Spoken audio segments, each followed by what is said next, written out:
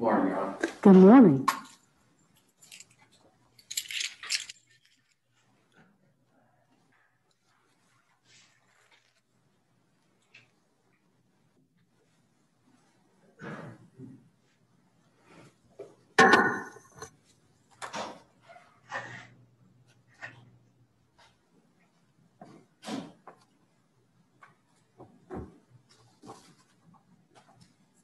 Is everyone here? I believe so. Good morning. We're here to resume the hearing for the motion for new trial in the case of the state of Georgia versus Justin Moss Harris. It appears to me that all parties are present and the defendant is here as well, and the witness is available as well. This hearing is being held in an open courtroom, consistent with requirements of the Georgia Constitution and the Constitution of the United States and the pertinent laws. There is a deputy in court. The courtroom is open. The clerks are here. The remainder of the hearing is being held via Zoom, and that is consistent with the judicial emergency declared by the Chief Justice of the Supreme Court of the state of Georgia in light of the COVID pandemic. Present on Zoom is the defendant, defense counsel, and district attorney's representation. Excuse me, everybody. I didn't do it, and shame on me. So you all also put everything on mute, whatever, mute is the proper term. All right, I think we're ready to resume. Is the defense ready to go? Well, okay. I'll ask, that's a little opposite, but anyway. Mr. Durham, are you ready to go forward? Yes, ma'am. Ms. Dunkowski, I'm so sorry. Are you ready to go forward? Yes, Your Honor, pending sequestration of Mr. Lumpkin and Mr. Rodriguez. All right, those people need to be sequestered. I believe you're in the midst of your cross-examination. Would you like to resume at this time? Yes, I would, Your Honor. Would you please? Thank you. Mr. Kilgore, can you hear me? Yes, ma'am. All right. So when did Dr. Diamond give you defense 1 and defense 2?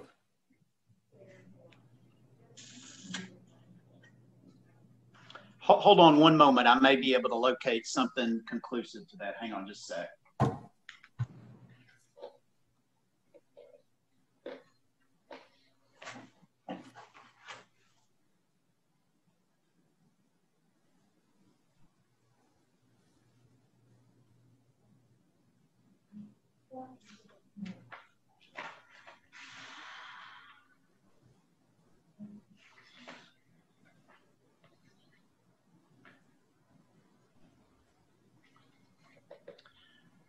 I apologize. I cannot tell you with any certainty.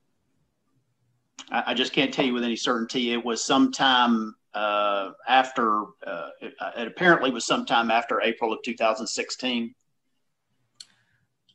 Okay. And you testified that you didn't really recall the substance of the August 19th, 2016 motion hearing on the state's motion to compel. Is that right? The August 19th, 2016, the first motion to compel motion hearing. I have not reviewed that. Okay. But the trial court did grant the state's motion to compel on August 29th, 2016. Is that correct? Yes, ma'am. Okay. And September 6th comes, and I believe the defense filed defendant's motion number 26, which was a motion to reconsider the motion to compel. Is that correct? Yes, ma'am. Okay. And at the same time, the state also filed the second motion to compel. Is that correct? Yes. All right. And so I'm going to share my screen. Are you able to see defendant's motion 26 there? Yes. All right. And filed September 6, 2016. Is that correct? Yes. All right. And in this motion, right here on paragraph 1, it actually acknowledged that the state is seeking to compel any statement that your client, Justin Ross Harris, purportedly made to Dr. David Diamond. And you understood that that's what the state was looking for. That's what I have asserted in paragraph 1. Right. And in addition, when we go down here to paragraph 8, okay, you'd agree that paragraph 8 reads, however, this court's order can be fairly characterized to require the disclosure of far more than the statute requires, including work product, outlines, notes, thoughts, questions, and strategy, or any interpretation of a conversation with the defendant is referenced therein. Is that correct? Yes. Okay. And did you include this paragraph because you'd had the 3 pages of notes, D1, from Dr. Diamond? I included that paragraph because it was obvious from the court's order that the order, in my opinion, far exceeded what the statute would require, or the statutes the court was relying on would require. All right. But you understood that the only thing the state wanted was Dr. Diamond is relying on the statements of Ross Harris to form his opinion. So the state only wants the statements Ross Harris gave to Dr. Diamond upon which he's relying to form his opinion, correct? It doesn't matter what the state wants. What matters is what the court ordered. And the court's order was very broad.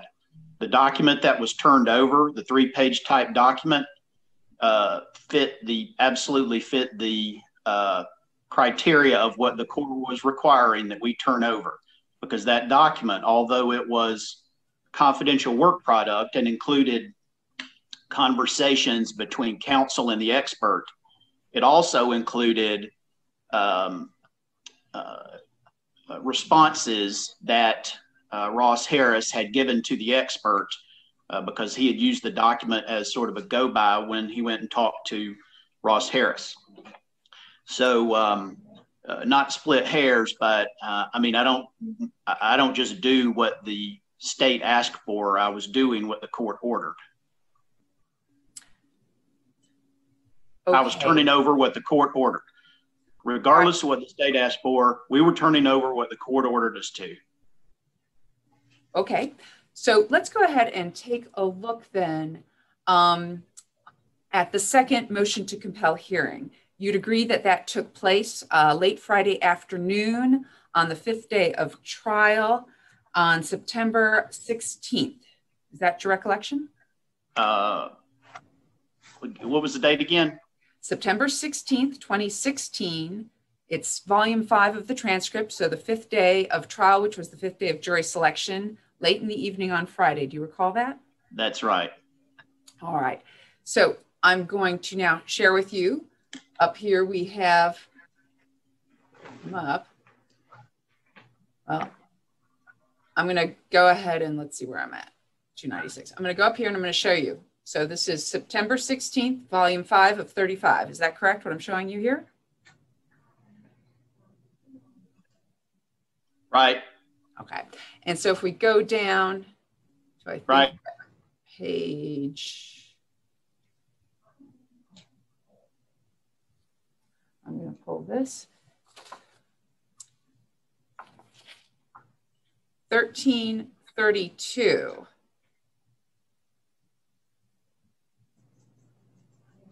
On the top of page 1332, we have Mr. Boring beginning his argument after you've made your argument to the court. Is that your recollection?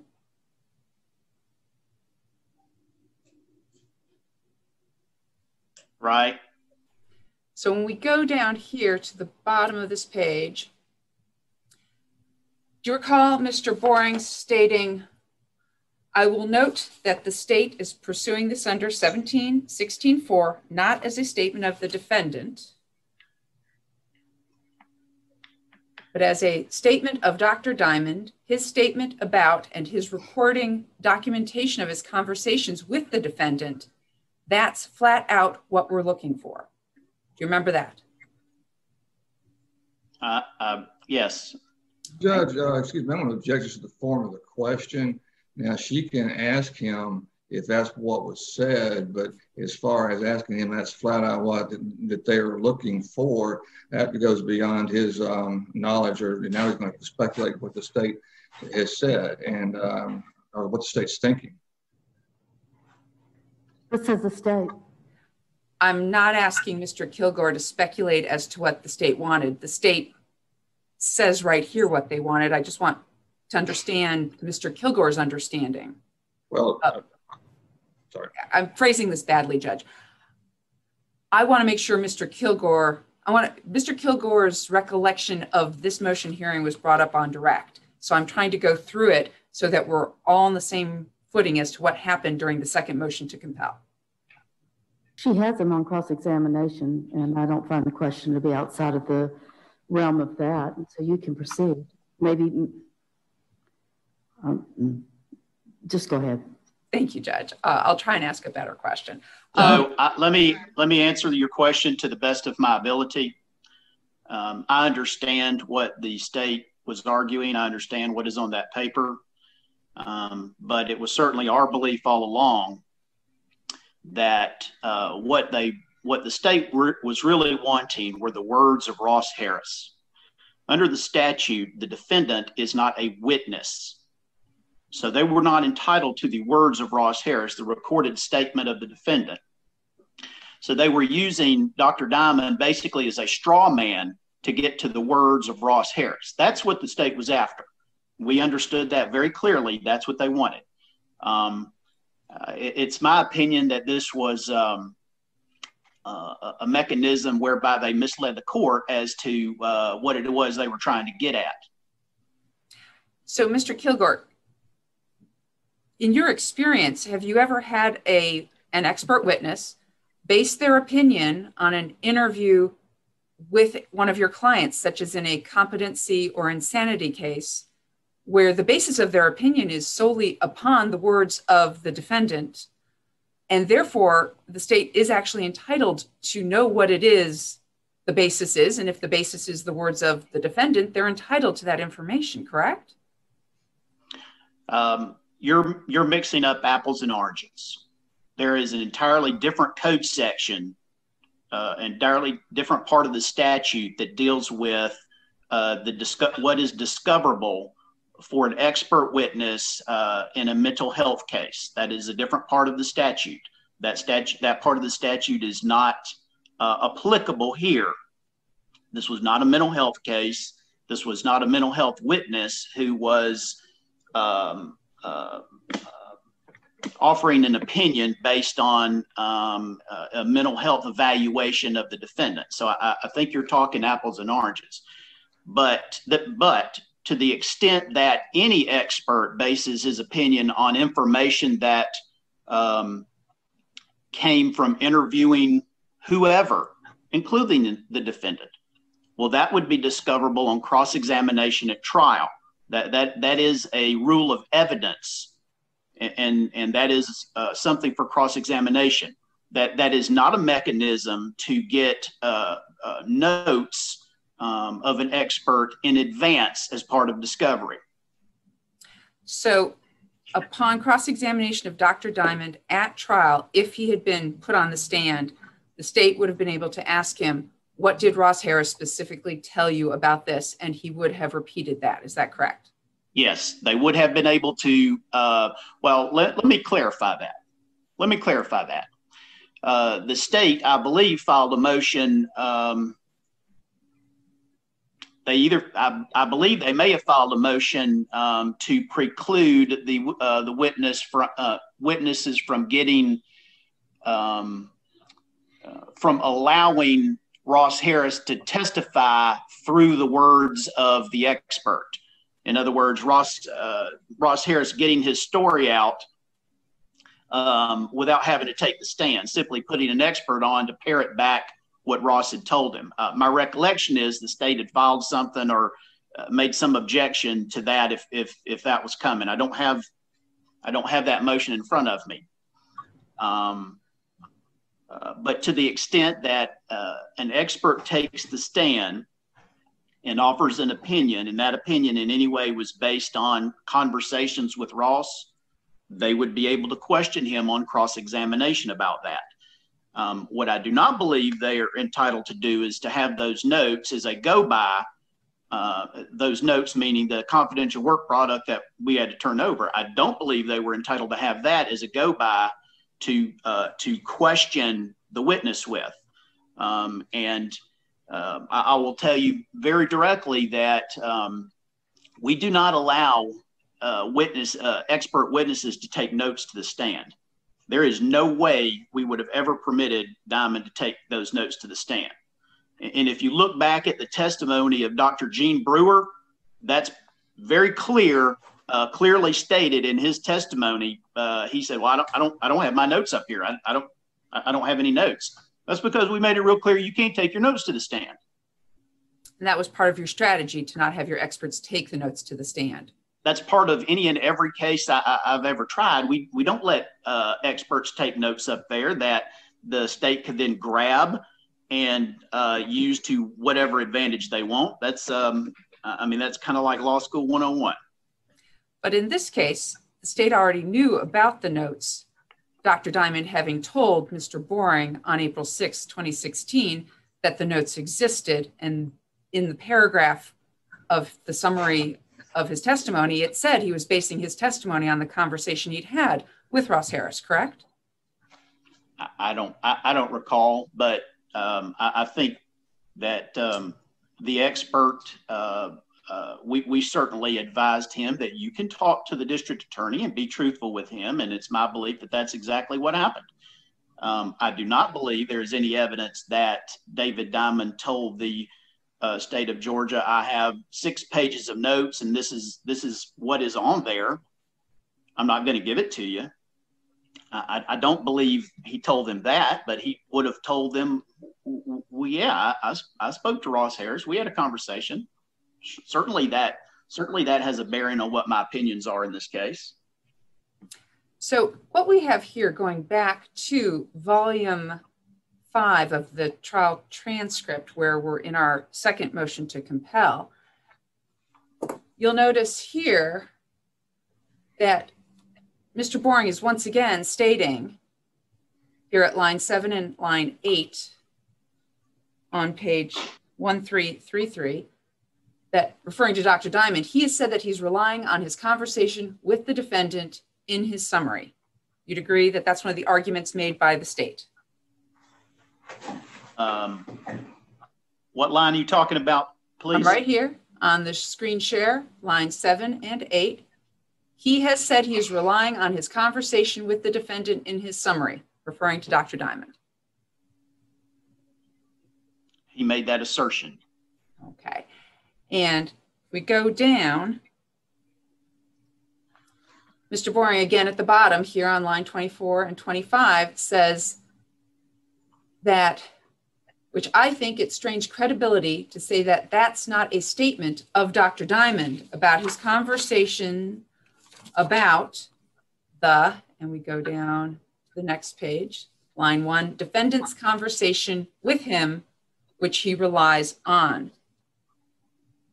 Is that the argument Mr. Boring was making, that he wanted Dr. Diamond's notes about his conversation with the defendant because he's going to rely on those notes? So I will continue to answer that the same way that I did. What the state wanted were the words of Ross Harris. They were not entitled to it. And so they used this motion and this argument to make David Diamond the straw man to get to any words of Ross Harris. Okay, so going on then, we have on the next page on 1335, we have the court at line 3 basically saying that the ruling in August was, in my opinion, the correct ruling, and she hasn't heard anything that changed her opinion, and therefore she denied the defendant's motion to reconsider. Is that the gist of that paragraph by the court? That's what it says. All right. Now, out of an abundance of caution by Mr. Boring, you'd agree, because you mentioned it on direct examination, that Mr. Boring actually said, we don't want attorney work product. In fact, he says that right here on line 13. We're not looking for work product of the defense attorneys or anything like that. So we don't have a problem with them redacting things and things of that nature. We don't want to step over that route. I think it's clear what we're looking for. So he actually said, redact away. We just want the thing we're asking for, which is the statements of Ross Harris that were given to Dr. Diamond, that Dr. Diamond's going to rely upon for his opinion. And that's what he said. He said, please redact, right? Yeah, that is what he said. I think it's pretty clear at that juncture, the state realized, we believe the state realized that they had stepped in it, and the court was ordering something to be turned over that really should not have been required to be turned over. That's how we read that exchange. Okay. And he then went on to say, if there is an issue and the defense has an issue, I have no problem with them redacting it, and we can take it up later. Is that what Mr. Boring told the court?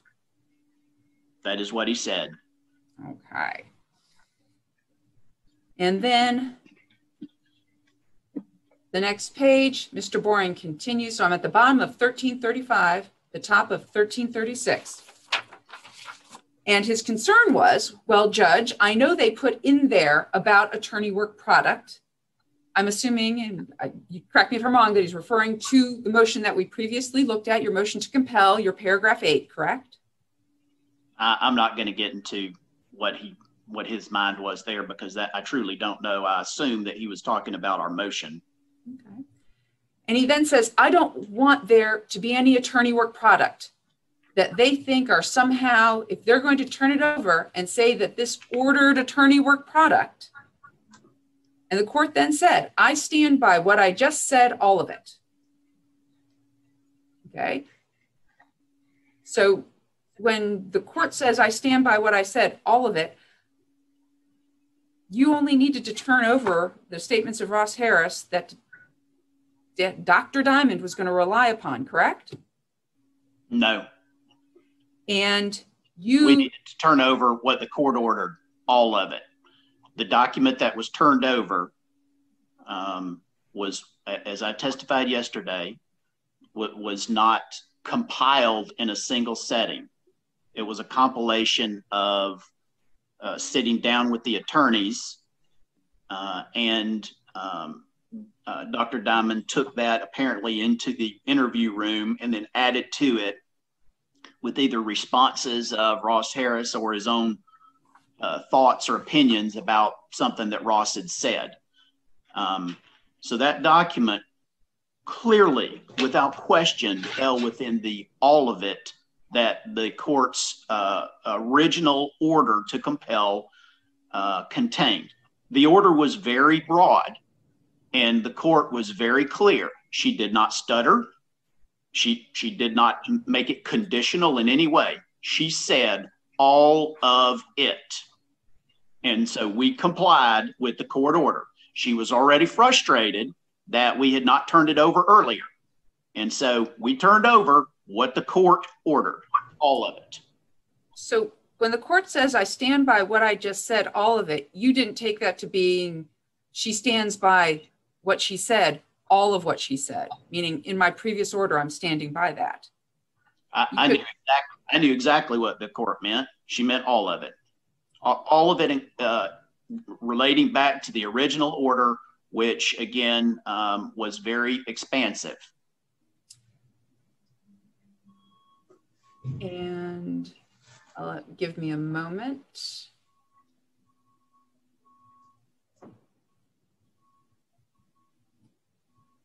Are you currently seeing the order on state's motion to compel, Mr. Kilgore? Yes.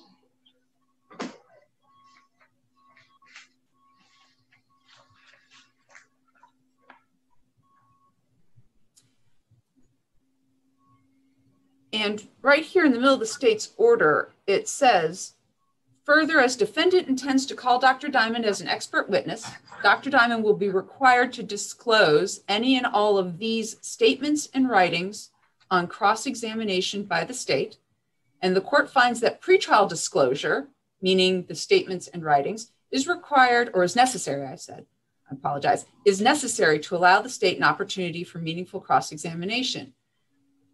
And basically what she says up above here finds that any and all statements and writings memorialized in any manner regarding Diamond's conversations, interviews, and discussions with defendant in this case are discoverable. And based on this order, is it correct that you handed over defense 1 and defense 2 to the state? Yes. Okay.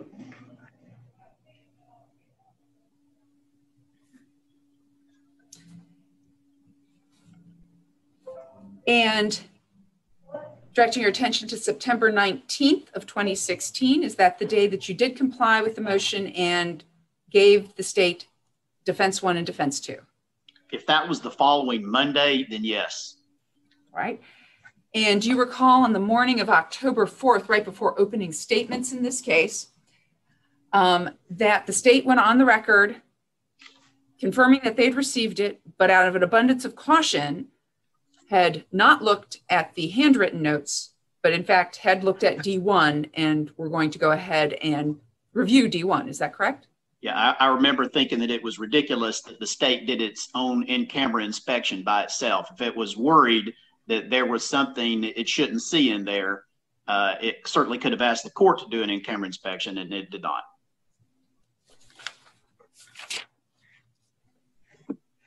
And at no point in time did you ask the court to do an in-camera inspection on D1 and D2? No, instead, I filed motions to reconsider and made a strenuous argument against turning over these documents. You'd agree with me that at absolutely no time on August 29th or during the second motion to compel on September 16th, did you tell the court or anyone that you considered these notes to be, as you said, confidential work product notes between the defense attorneys and the expert? I don't recall how I pled it. I don't recall how I pled it. You talking about in the pleading? No, I'm talking during your oral argument, when you're in front of the judge during the second motion to compel. Not once did you assert or state that what you were being forced to hand over, that you considered it to be attorney work product. You'd agree with that? I think it was in the pleading. During the argument, I was making legal argument, which I stand by, that it shouldn't have had to be turned over legally within the statutes that the court was citing, or that the state was arguing. Okay. What I'm asking you is, you'd agree with me that you never orally, verbally told the court that you considered this document, D1 and D2, these documents to be confidential work product notes between the defense attorneys and the expert? I may not have argued it orally while I was making my legal argument.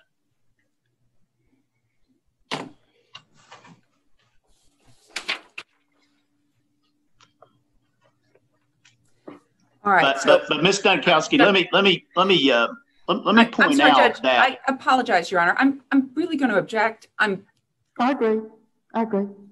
And the reason I'm objecting is I'm just trying to ask Mr. Kilgore certain questions, and Mr. Kilgore has a tendency for soliloquy. And I would just ask for some direction from the court, especially since he seems to want to just volunteer information without a question being posed to him. You just need to interrupt him, and I'll say yay or nay. Thank you, Judge. But cross-examination elicits more of an answer than a direct. Well, that's not exactly the case. I would say craft your questions carefully if you consider that to be a problem. That would be what I would say. Thank you, Judge. I will. Yes, ma'am. All right. So, Mr. Kilgore, Dr. Diamond was not prevented from testifying via an exclusion or some ruling of the court. Is that correct? Right. And you could have put him on the stand to testify. Is that correct? He was available to testify. All right. So directing your attention now to November 3rd of 2016, do you recall that as the date that Dr. Brewer testified, the 29th day of trial? I don't remember specifically what day it was, but it was toward the end of the trial. All right. And who conducted the direct examination of Dr. Gene Brewer? I did. And he was on the stand all of the morning, wasn't he? I mean, he testified probably half a day or close to half a day. All right. So if the trial transcript reflected that his testimony was over at 11:48, do you feel that's accurate? I don't have any reason to doubt the transcript. Okay. And do you recall at that time asking the court if you could have a break in order to discuss with the other lawyers and the witness whether or not you were going to put him up on the stand? Right. Right. And then a recess was taken from approximately 11:57 to about 1:10. Do you recall that? I'm sorry, I have a question. You said him. So Dr. Brewer's been on a witness stand. He comes off at 11:48 or so. Defense asked for a recess to review whether they're going to put him on the witness stand. Who is the him? Very good question. Mr. Kilgore, who's him? David Diamond. All right, that's what I thought. I just want to be sure. Thank you, Your Honor, for helping me with that and clear that up. So the recess was taken from 11:57 to 1:10 p.m. Is that correct? I have no reason to doubt the transcript there. Okay. And where was Dr. David Diamond at the time Dr. Gene Brewer was testifying? You know, I've thought about that, and I absolutely cannot remember. I just cannot remember.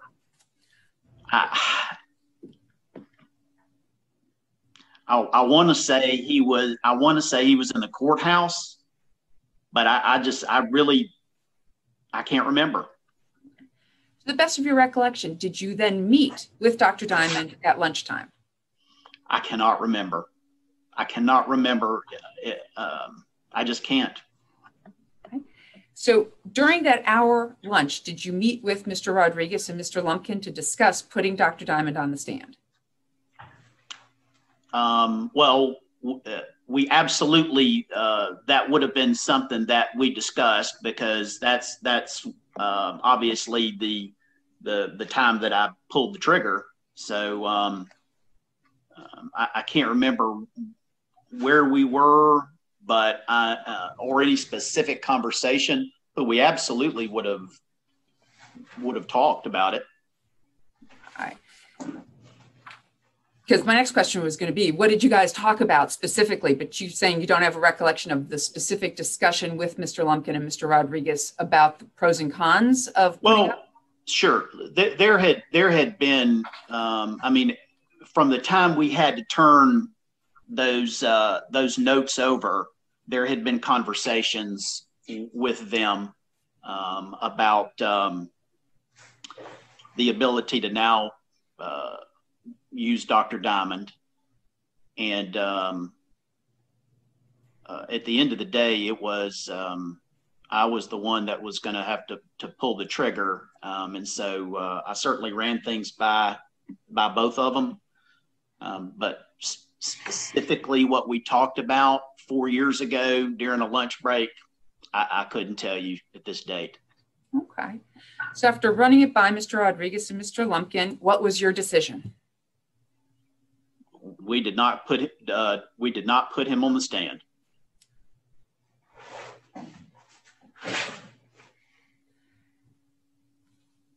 And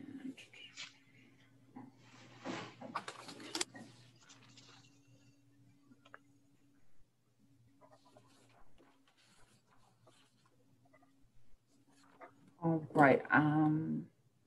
Now, once you decided not to put Dr. David Diamond on the stand, I think you let him know that he was not going to testify.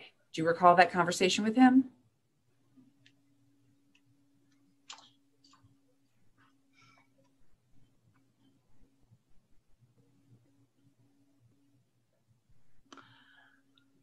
I do not recall a conversation in the courthouse. It's my belief that I had told him the day before that he was not going to be called. That's my recollection. Okay. That I had told him the night before that he was not going to be called as a witness. But he was present in the courthouse on on November, let me make sure I have the date right, November 3rd, 2016, in anticipation of him being the witness called that afternoon, correct? No, I would disagree with your assertion there. He was in Glenn County. We had brought him up from Tampa, and he was there. We continued to prep him as if he were going to testify. Trials are fluid, and you don't know what's going to happen from one witness to the next, from one question to the next. So until you actually pull the trigger and make a decision, either calling a witness or not calling them, you continue to keep all of your options open. Okay. So I just want to make sure. On November 3rd, you put Dr. Brewer on the stand. You then made your decision, as you call it, pulled the trigger over lunch, and then you told the court, I don't have any other witnesses for this afternoon. Is that correct? That's right. Okay. And so Dr. Diamond, though, was prepared and was in the courthouse on November 3rd in case you decided to put him up on the stand that afternoon. To the best of my recollection, he was probably at the courthouse that day. To the best of my recollection, I had told him the night before he would not be testifying. Okay. And what were the reasons you gave him for why he would not be testifying?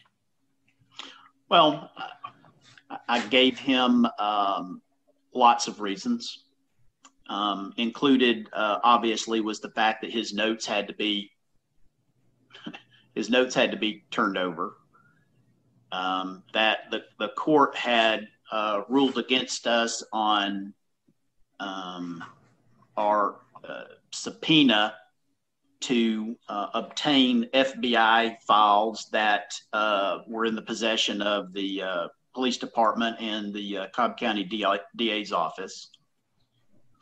That the court had ruled against us in several evidentiary rulings, and we were not confident that the court was going to rule with us if the state objected to any parts of his testimony. That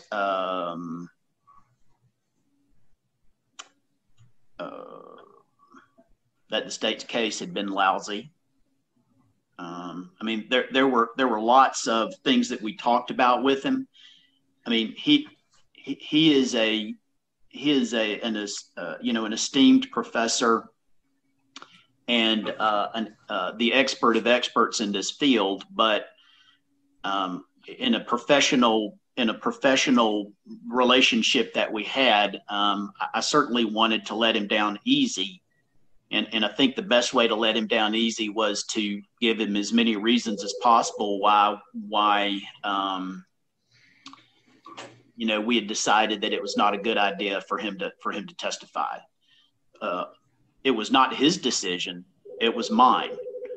And all I can tell you is that regardless of whatever conversations we had with him, or even amongst the lawyers, at the end of the day, my decision not to call him was based on the fact the court required us to turn those notes over. Right. So moving on now to the issue regarding Detective Sean Murphy and the search warrant testimony.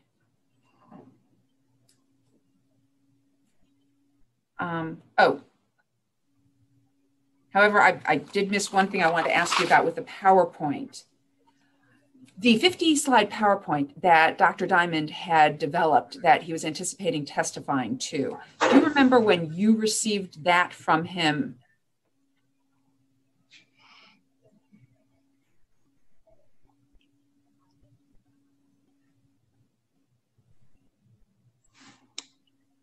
I could not give you a specific date from memory.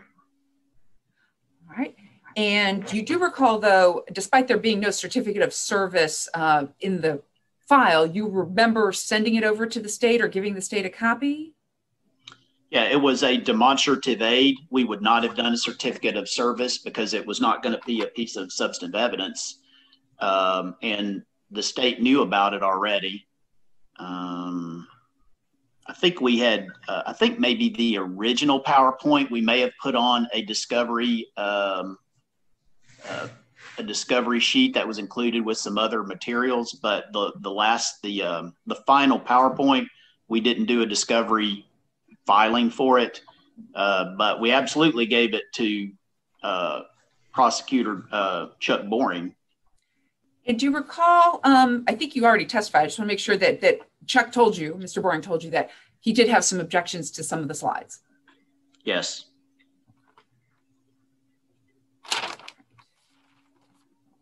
Thank you. All right, so when we talk, I am going to actually transition now. When we talk about calling Detective Sean Murphy, the state didn't call Detective Murphy in its case in chief, is that correct? They did not. All right, and the state did, though, call Detective Phil Stoddard as he was the lead detective. That is correct. All right, he was on the stand about 4 days. Is that right? I don't remember. It was several days. All right. And you attacked him quite efficiently in your opening statement, talking about how you questioned his credibility. Is that right? Credibility was central to our defense, and so that's why we covered it so thoroughly in opening. All right. And do you recall your opening statement was on October 5th of 2016? That sounds about right. All right. And then closing arguments, you also brought up these points again to reinforce them as part of your strategic theory of the case. That's partially true. I brought up those things which we were allowed to go into during the trial of the case. During closing, I did not go into the the lies that were given to the magistrate to obtain the search warrant because we were not allowed to bring that evidence before the jury. Well, what I was asking Mr. Kilgore was regarding Detective Phil Stoddard. Talked about him in opening, and you also talked about him specifically in closing. Yes. Okay, and your closing argument, that was November 7th of 2016? That sounds about right. Okay.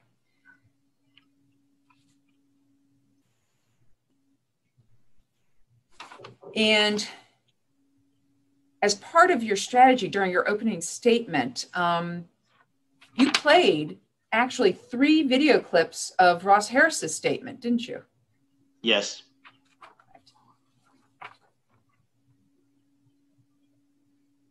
And I found 7 different times where you talked about Detective Stoddard and asserted that he lied under oath. Does that sound about right to you for your opening statement? I don't know how many times, but he did lie, and so we did bring it out in opening. And you cross-examined Detective Stoddard about all those issues, is that correct? To the best of my recollection, we covered all of those credibility issues with Detective Stoddard. And in fact, you did try and you tried to question Detective Stoddard about what Detective Murphy had said to the magistrate judge when applying for the search warrants, right? Yes. All right. And the state objected to that, is that correct? Yes. Okay. So I'm going to go ahead and share my screen right now.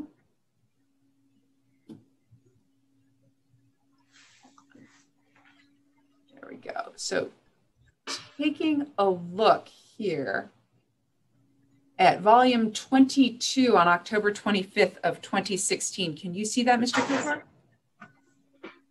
Yes. All right. So do you recall this bench conference? I do. All right. And this is where Mr. Boring is objecting to the hearsay. Is that correct? Yes. All right.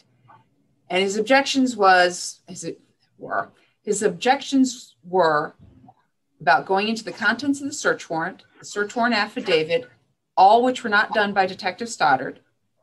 He then told the court he had some case law on that. And then he said, B, it's hearsay if it is a statement of other people, not this detective. And he reiterated there's no lead detective exception to the hearsay rule. Is that fair? Yes. And then he said the defense can call Detective Murphy, and then if it's relevant, it cannot be hearsay. Is that what Mr. Boring said? Yes. Okay. And is that when you made your decision to call Detective Murphy? Yes.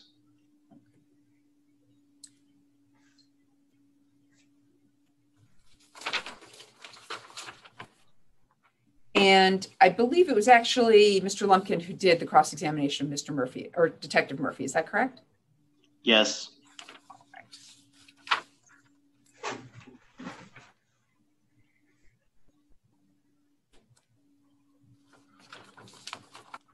And if I may have one moment, Your Honor, to see if there's anything else.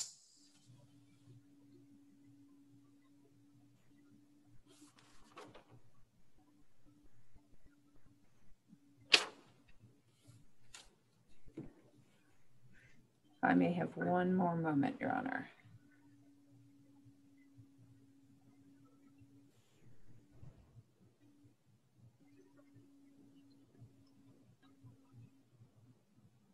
I'll pass the witness. Thank you, Your Honor. Redirect, Mr. Durham.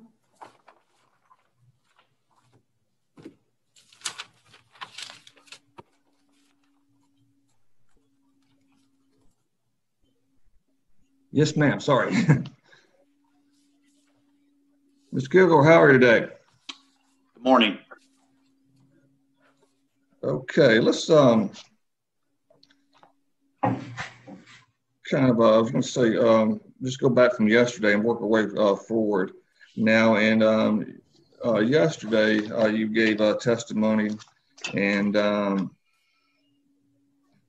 state asked you about your opening statement. Do you recall that? Yes. And you were asked about Dr. Diamond. Well, actually, you were asked if you included Dr. Diamond in your opening statement. Yes. And his name was not mentioned in the opening statement, was it? No. And you just mentioned an expert. Yes. Okay. Had you been ordered and already turned over the notes that Dr. Diamond and his work product and the guideline by opening?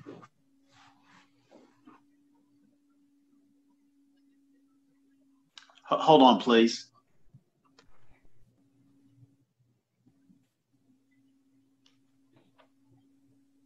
Where is it?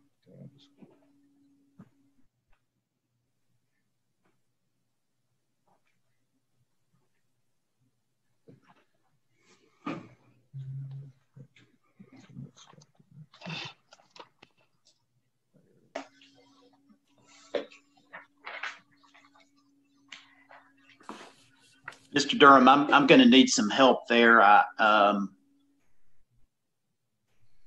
right, well, let me ask this if I can.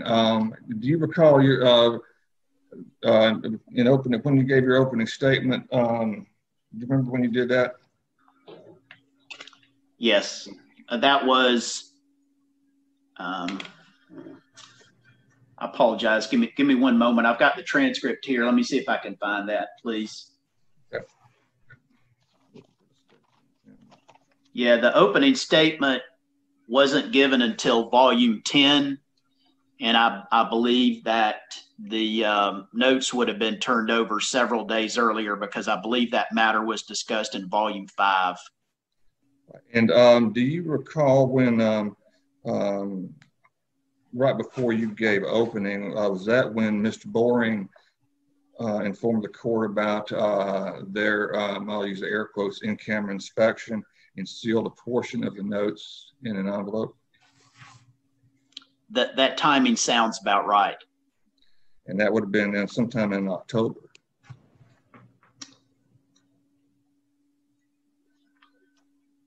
That would have been October the 3rd. Okay. And Did you file your disclosure sometime in the middle of September? I think September 16th or 19th. Do you recall? That's that? right. Yeah. Would that have any bearing on why Dr. Diamond's name wasn't in that opening? I don't have any specific recollection, Mr. Durham. I just don't have any specific recollection. If that had any bearing or not. So I guess my answer is it certainly could have, but I just don't. I don't recall whether that factored in or not, sir. All right. You were asked about Dr. Diamond's potential testimony and about the state could have been objecting to the portions of the PowerPoint. And do you recall that question? Yes. Now, do you also recall in the conversations with the state about when Mr. Boring announced to the court that y'all had provided the transcripts, or excuse me, the PowerPoint to them, they had some objections and y'all would just resolve the issues at a break? You remember? Right. Yes. Would that have, and is that what y'all were doing, is working together and trying to resolve the issues before you went to court and try to make the trial run smoothly? Yes.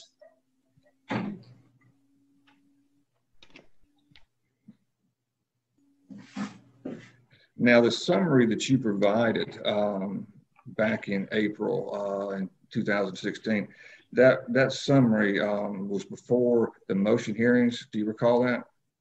If that was?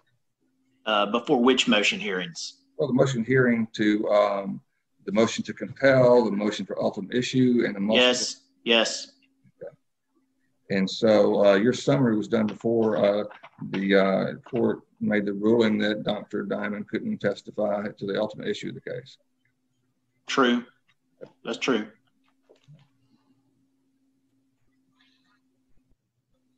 And then your cross-examination, or your attempted cross-examination of Detective Stoddard, did there have been any benefit? You stated yesterday that part of it, if I recall, of some of the reasons why you wanted to cross-examine him and why you thought that you should be allowed to. But would there have been any benefit to find out where the false information that Detective Murphy provided to the magistrate? Would there be any benefit to y'all in your theory of defense? Of course. Absolutely. As far as the source of it? Absolutely. Tell us how. Well, we know that Detective Murphy gave false testimony to the magistrate under oath. Of course, the state's claiming that, well, he was just parroting something else that he had heard, so it couldn't be a lie because he was just testifying about something somebody else told him. Well, we know that he gave that false testimony to the magistrate immediately following Detective Stoddard's interview with Ross Harris. So, more than likely, one of two things happened. Either Murphy listened in on that interview, or Stoddard calls for speculation as to what took place. Judge, I think he is, if I can respond, I think he's explaining what his strategies are and what the decisions he made at trial. And I think this is part of it, is how they were deciding to proceed. He didn't couch it as such. He's speaking as if it's fact, and it would be speculative, and I sustain the objection. And as far as I'll try not to speculate. What were you thinking? What was your concerns? Our concerns were that if Murphy was not knowingly lying to the magistrate, then some other detective had given him false information either way, it's the police department. It is the detectives that are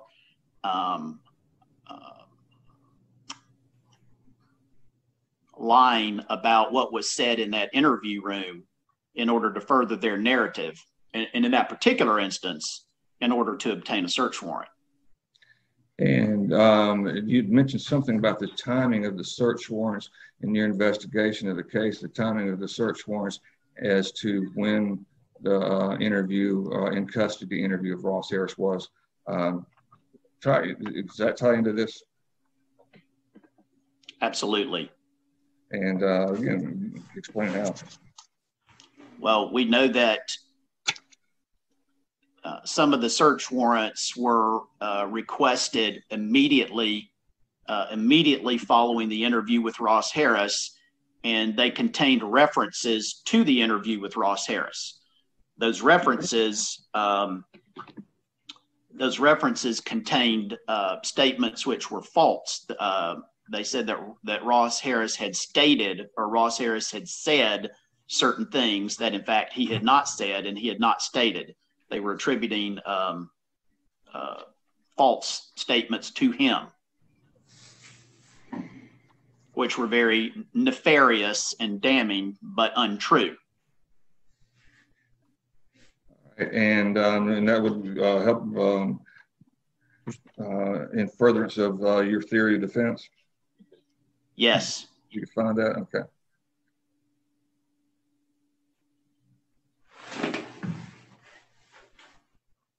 Now let's go back over the Dr. Diamond, the motion to compel. Now, in his interviews, do you recall when the second interview, that would be the one with the typewritten notes from your testimony yesterday, do you recall when that would have occurred?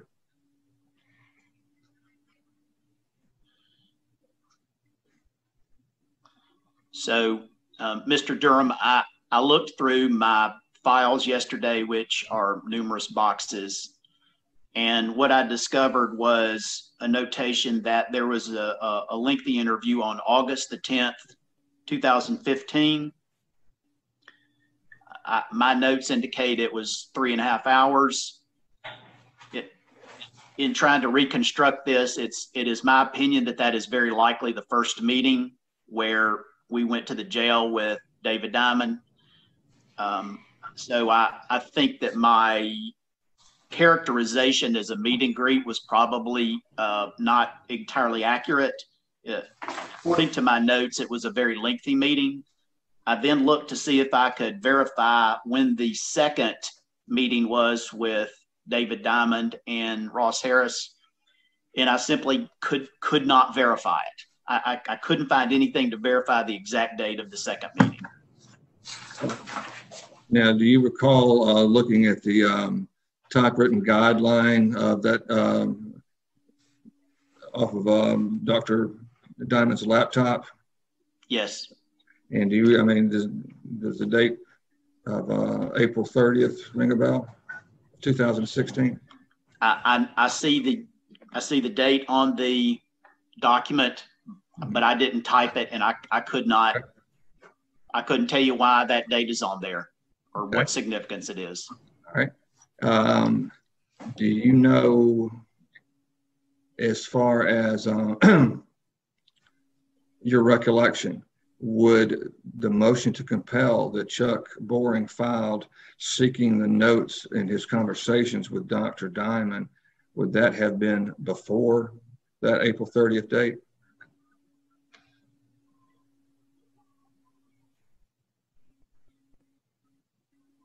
No, I believe that he filed that motion after April the 30th.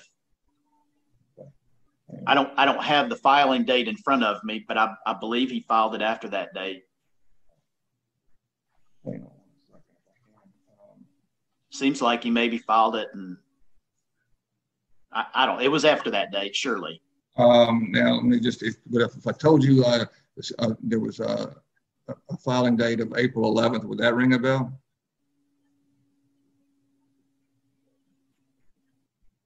Do you have the document I could look at? I'm trying to figure out a way to get you to look at it. Would it assist you if I put it up? Yeah, I've got a file. If you could give me one moment, let me see if I can find it.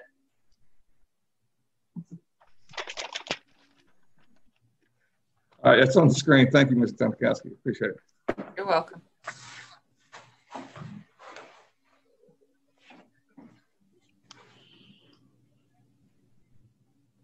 Yes, ma'am. Can you pull it down where I can see the rest of it, please? Of course. Okay. Okay.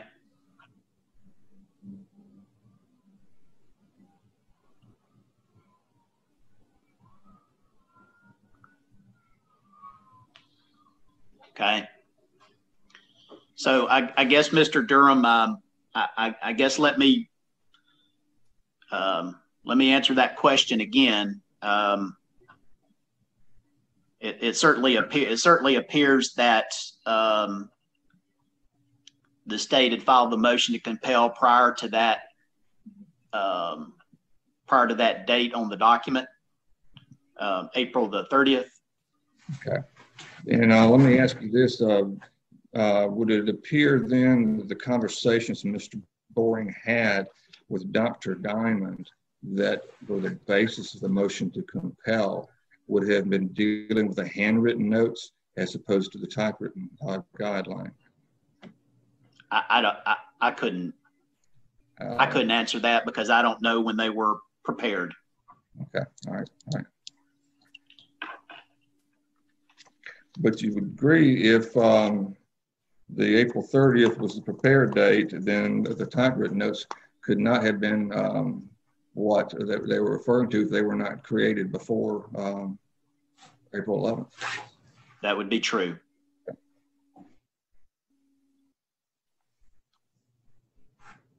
Now, you mentioned there's a 3.5 hour meeting, that first meeting with Dr. Diamond.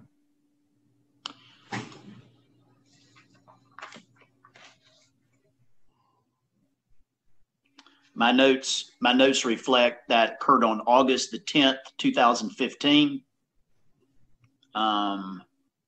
That's what my notes reflect.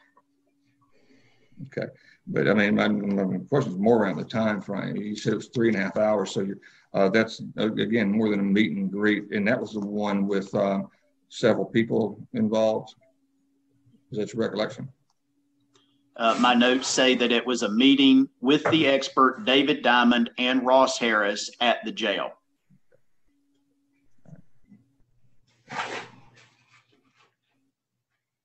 Now let's go back to the motion to compel.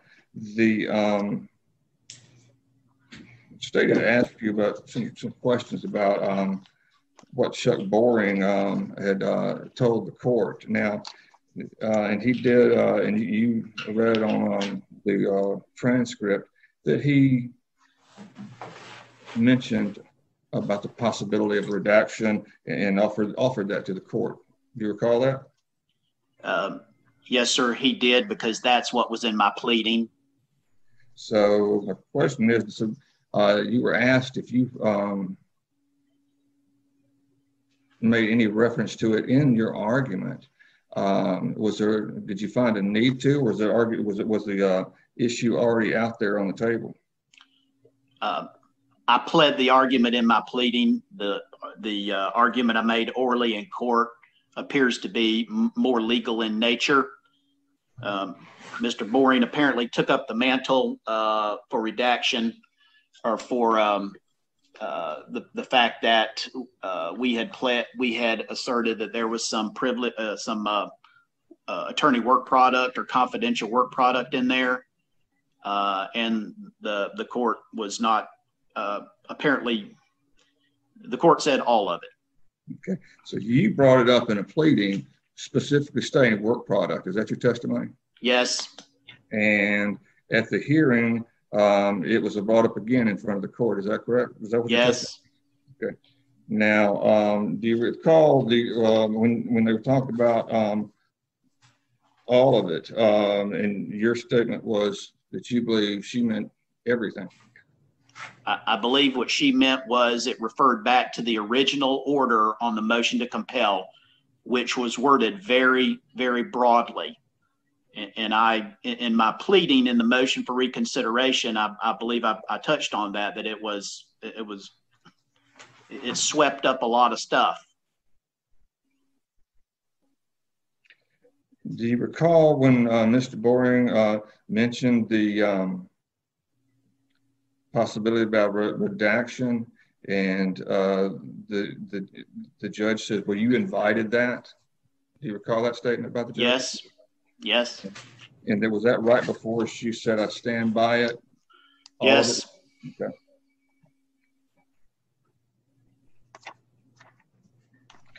After that, did Mr. Boring ever make a offer to you to consent to allow you to redact it?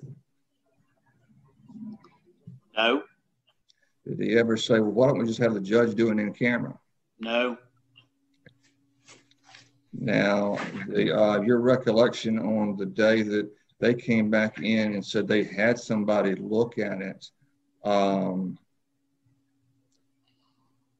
your recollection is they provided the handwritten copies to the court as something they were not going to look at. Is that correct? That sounds right. What was your bigger concern out of those two sets of papers? Obviously, the handwritten notes. The handwritten notes is all I was worried about, because those were, because in addition to the statements of Ross Harris on there, the bulk of it were reflecting attorney work product, which was, conversations between us and David Diamond. All right. But now, which ones we've gone over yesterday of D1, and that do you recall that? Was D1 the handwritten notes? Judge, if I could ask the clerk to put up a D1, please.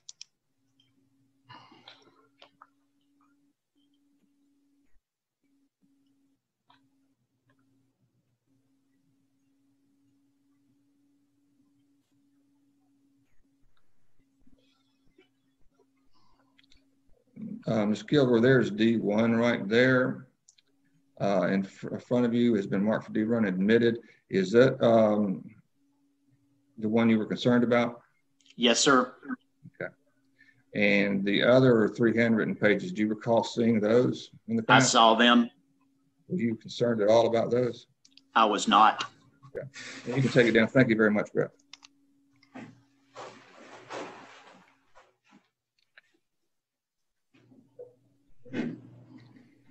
When you met with Dr. Diamond, the first time you met with him, you were in the room with him? Do you remember that? The first time I met with the first time Dr. Diamond met with Ross Harris, you were in the room with him? Yes. Okay. Yes. Do you recall if Dr. Diamond took any notes or anything at that time? My recollection is he had a laptop. So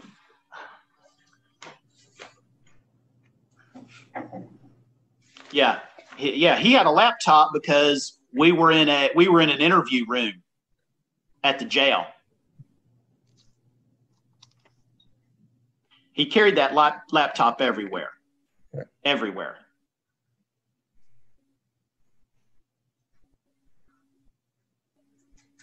Now, you were talking before about the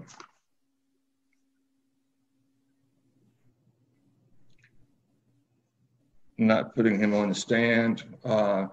Did you have, and you mentioned some reasons that you had talked about. Was there a controlling factor in the decision about not calling him?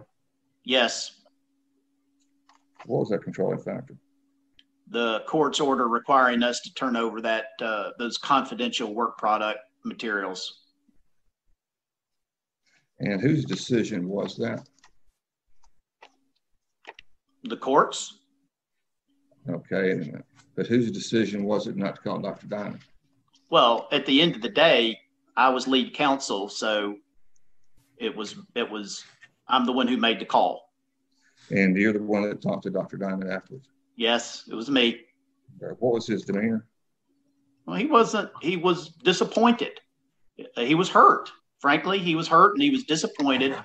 And I mean, I tried to give him as many reasons as possible to make him feel better about it, but he was very, very disappointed. He had a lot of emotional investment in the case and wanted to do right by the truth. Thanks.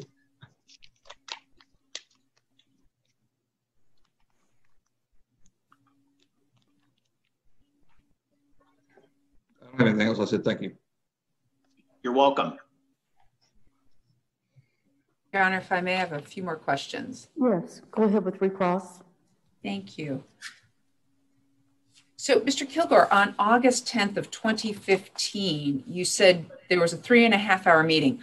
Was that all at the jail? Some of it at the jail? Could you tell us about how much time you spent actually meeting with Mr. or Dr. Diamond and then going to the jail? How did that all work out?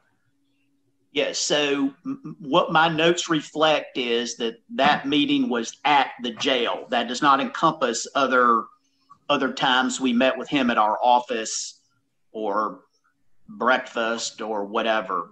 My notes say at the jail. At the jail. All right. And this is where you're in the interview room at the jail. And I think you said it was yourself, Mr. Rodriguez, your investigator, and Dr. Diamond. Is that correct?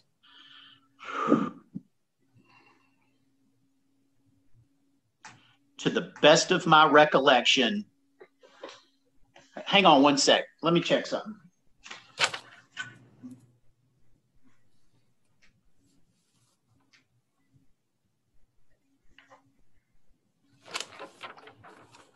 My notes actually indicate Mr. Lumpkin was there too. So the entire defense team and the investigator and Dr. Diamond in the interview room with Mr. Harris. That's what my notes reflect. Okay.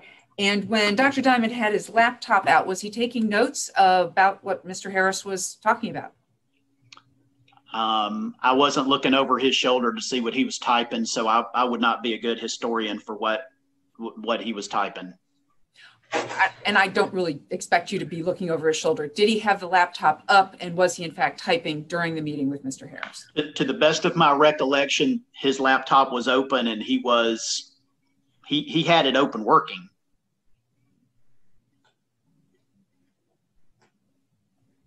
And to the best of your knowledge, at that meeting on August 10th of 2015, you didn't record it in any way, like audio or video or anything like that?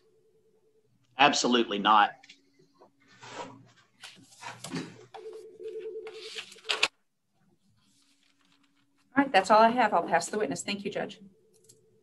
You don't know what, as far as Dr. Diamond's was doing when he was at the interview with his computer? I do not.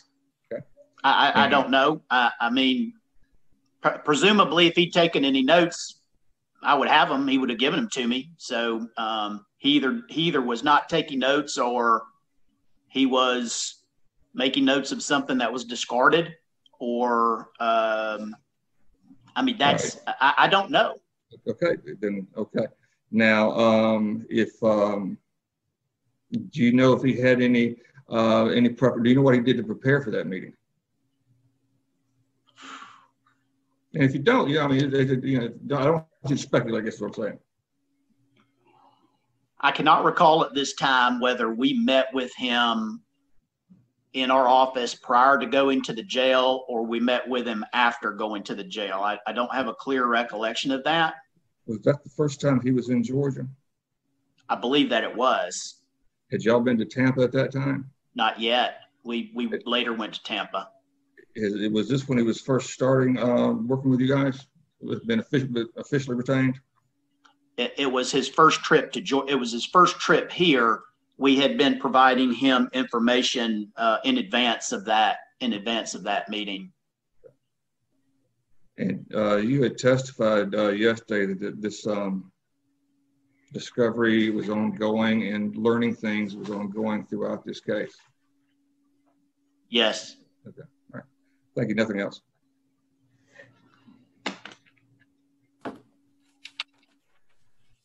Anything further from the state? No, Your Honor. All right. Witness can be excused. Thank you. What would your next witness be? Mr. Lumpkin. All right.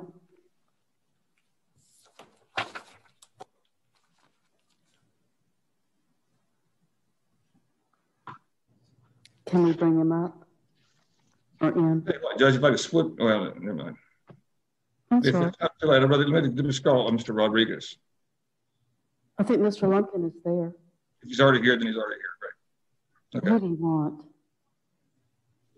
Who do you prefer, Mr. Durham? I didn't hear you. Mr. Lumpkin will be fine. Good. There he is. Good day, sir. Can you swear him properly? No, ma'am, we cannot. Then I'll do it. Well, you can't, Judge. He's muted. Well, he can Okay, there we go. I can do it. Yeah. Now I'm ready. All right, Mr. Lumpkin, you do solemnly swear or affirm the evidence you shall give in the matter pending shall be the truth, the whole truth, and nothing but the truth, so help you God. Do you so swear? Thank you. Mr. Durham, conduct your examination, please. All right. Mr. Lumpkin, how are you today? I'm doing well. And tell your name for the record, please. I am T. Bryan Lumpkin. What do you do for a living? I'm an attorney in the state of Georgia. I've been licensed since 1995. I do criminal defense practice nearly 100%. And did you do anything before you started criminal defense? I was a prosecutor for the state of Georgia as an assistant DA for 10 and a half years. And where's your office at? My office is currently on Lawrence Street, just down from the courthouse here in Marietta, Cobb County, Georgia. And is that where your practice primarily is based? That's correct. And on cases throughout the metro area. Okay. Have you had an occasion in this to represent Ross Harris in this case? Absolutely. All right. Well, tell us, when did you come on in the case? I don't recall specifically the date of it. It was well after Ross had been arrested and the investigation had been going on for some time. I want to say maybe even a year afterwards that Mr. Kilgore had approached me about possibly being of assistance in the case. Okay. And did you have meetings and talk about the case when you came on? We did. What was y'all's theory or strategies about how the best route to defend Ross Harris against these charges?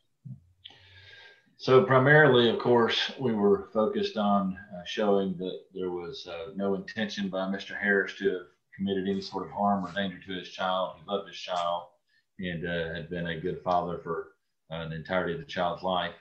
And that was our primary focus as we began getting information from the state, looking at what they were saying and what they were doing. It became apparent that we were also going to need to show that there was a lack of credibility in their investigation as to what they were putting out and how they were going about getting information in the case. What do you mean about lack of credibility? Well, of course, the front end of this case, what in my mind at least gave it so much attention were statements made about Mr. Harris alleging that he had researched how to kill a child or researched hot car deaths or had made some sort of plans or internet searches about that. And as we looked at the evidence, we found out that was completely untrue. But that narrative had been put out there for quite some time. And as we learned, had been testified to under oath that it was true, along with several other things. And it became clear to us that they were moving forward trying to satisfy what their theory was without regards for some of the truth of what had actually happened. All right, and when you say you're going after their credibility, I just wanted you to define the credibility for me. Sure. So whether or not jurors would be able to trust what certified law enforcement officers would testify to, whether or not they could trust the suggestions that were being made, ultimately, could they buy into a theory the state might offer into the case to try to suggest that this was anything other than an accident. Now, and so let's go on as far as what your roles were. Okay. So we separated the case into different parts because it's quite voluminous, as you well know, certainly. My role generally was going to be dealing with the evidence collection and searches and seizures of evidence in the case. I would have some other minimal roles as they became necessary with individual witnesses. But for the most part, I was dealing with the from the crime scene forward as to how evidence was gathered, maintained, and handled. Okay. Now, and you mentioned that you were in charge of the search and seizure portions.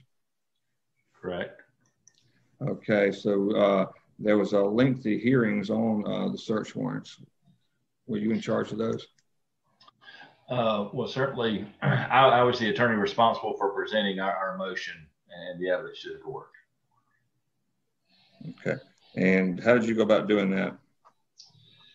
So we prepared the motion, of course, and the state has a burden of proof to justify what they've done.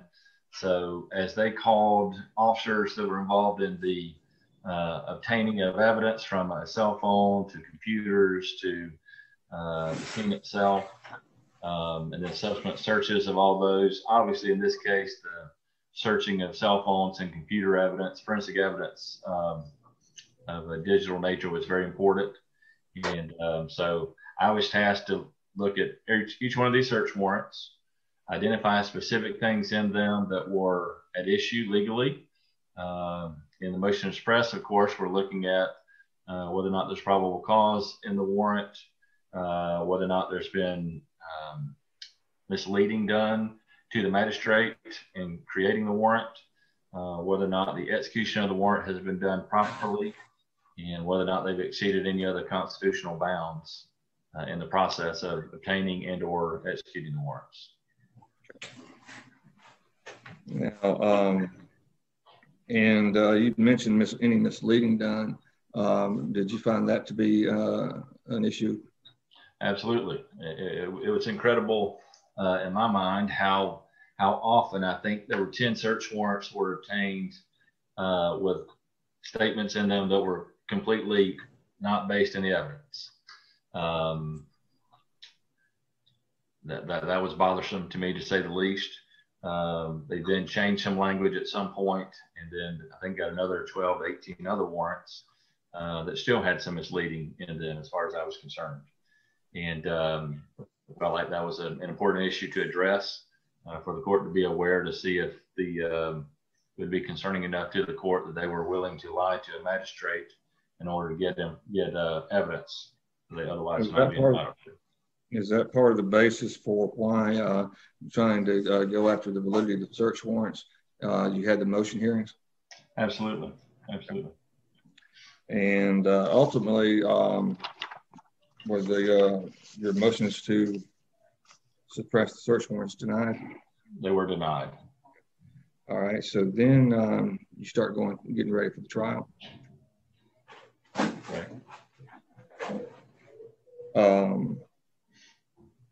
Let's talk about that then. As far as the trial, what aspects, how did y'all divide that up? So we were still in pretty much the same separation of duties, following on those same general areas as far as the type of witnesses would be called. Simply because we were already familiar with the information firsthand. Mr. Rodriguez was handling most of the computer forensic information. I was handling a lot of the law enforcement evidence part, apart from the lead detective, and Mr. Kilgore was handling the majority of the bulk of the rest of it. Okay. And what, as far as your duties is in the trial, when it came to, did there come a point that you tried to call Detective Murphy? We did, absolutely. Tell me about that. So we were they're in a position to call Detective Murphy in our case in chief, because as we were trying the case, the state was putting on its case, we had gotten to the point of addressing some of this misinformation that had been given out by the police, and in attempts to question the lead detective about it. The state objected and claimed it was hearsay, that he wasn't the one who had gotten any of these search warrants, and that we needed to call that witness. And my review of the transcript, I see I wasn't part of the bench conference where it was said, but the transcript bears out that they were informed, okay, then we'll call the detective. If you're not going to call the second in command of this entire investigation, then we'll certainly call him and we'll address it. And that seemed to satisfy everybody. Stop it there. Let me just stop a second. If when they had that bench conference, that was the end of Detective Stoddard's testimony. That's correct. And so if I'm hearing what you just said, you were trying to get the information out through Detective Stoddard. That's right. Mr. Kilgore was questioning him, and as I recall, it led into a question that was going to specifically ask about information provided in sworn testimony in the previous to the magistrate. Now, were you part of the? I mean, were you aware of what the basis that the defense team was trying to get that information in through Detective Stoddard? What was the purpose of it? Absolutely. So we were trying to show. We were trying to let the jury see actual evidence of the lack of credibility that we saw in this investigation. We wanted them to be able to address the biased motive that we believe that the state had created in this case, how they were supporting that by obtaining of evidence to the point of misstating evidence to a magistrate judge under oath. So we wanted to bring that out. All right. And did the validity of the search warrants play any part into that when you were trying to, when the defense team was trying to cross-examine Detective Stoddard? The validity of the search warrant certainly was not an issue anymore. The court had ruled on that, and we didn't go into that. And had you preserved those issues for appeal when we needed it? Absolutely. I feel like we preserved it every way we possibly could. Okay. Now, so you called Detective Murphy. What happened? So as we called Detective Murphy, I think even prior to us physically calling him, the state filed a motion in limine, either the Friday before that Monday or the day, I forget exactly which day it was, but basically suggesting that we shouldn't even be able to call a witness that we'd all at least discussed that was going to happen some days before. We addressed that. They indicated that they were worried about hearsay being obtained from Detective Murphy. I addressed the court with regards to that we were not trying to obtain any hearsay. We were simply trying to put in the actual statements of the investigation, that included the statements made under oath by Detective Murphy, in order to try to figure it out. Where did that information come from? Why was that created? Who created it? And why was it told to a magistrate when the evidence did not bear it out? We weren't, the judge granted the motion. As I recall, I was a little bit unclear of exactly what the court was going to let us do or not do. Ultimately, we called Detective Murphy, proceeded to ask him some questions. And any time that I attempted to address this very issue of the credibility of the investigation, state objected and the court sustained it. And, ultimately, we placed a proffer on the record as to what it was we were trying to get out in front of the jury, and our purpose for doing that to defend Mr. Harris and show the lack of credibility of the investigation and attack the motive that they had created. And you've also given the reason why you wanted to do that today before us as well. That's right. Now, did you so in the proffer you made was before the court, and you were allowed to cross-examine, or excuse me, to question Detective Murphy about a few issues. Is that right? That's correct. Did it touch on any of the issues that you had really gotten in there for?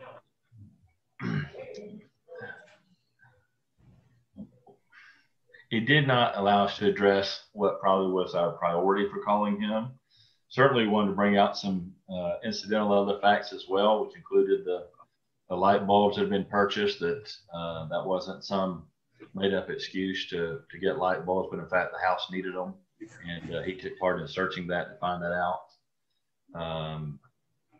Regarding the things he had said about his observations of the car seat and straps where they were placed in the car seat.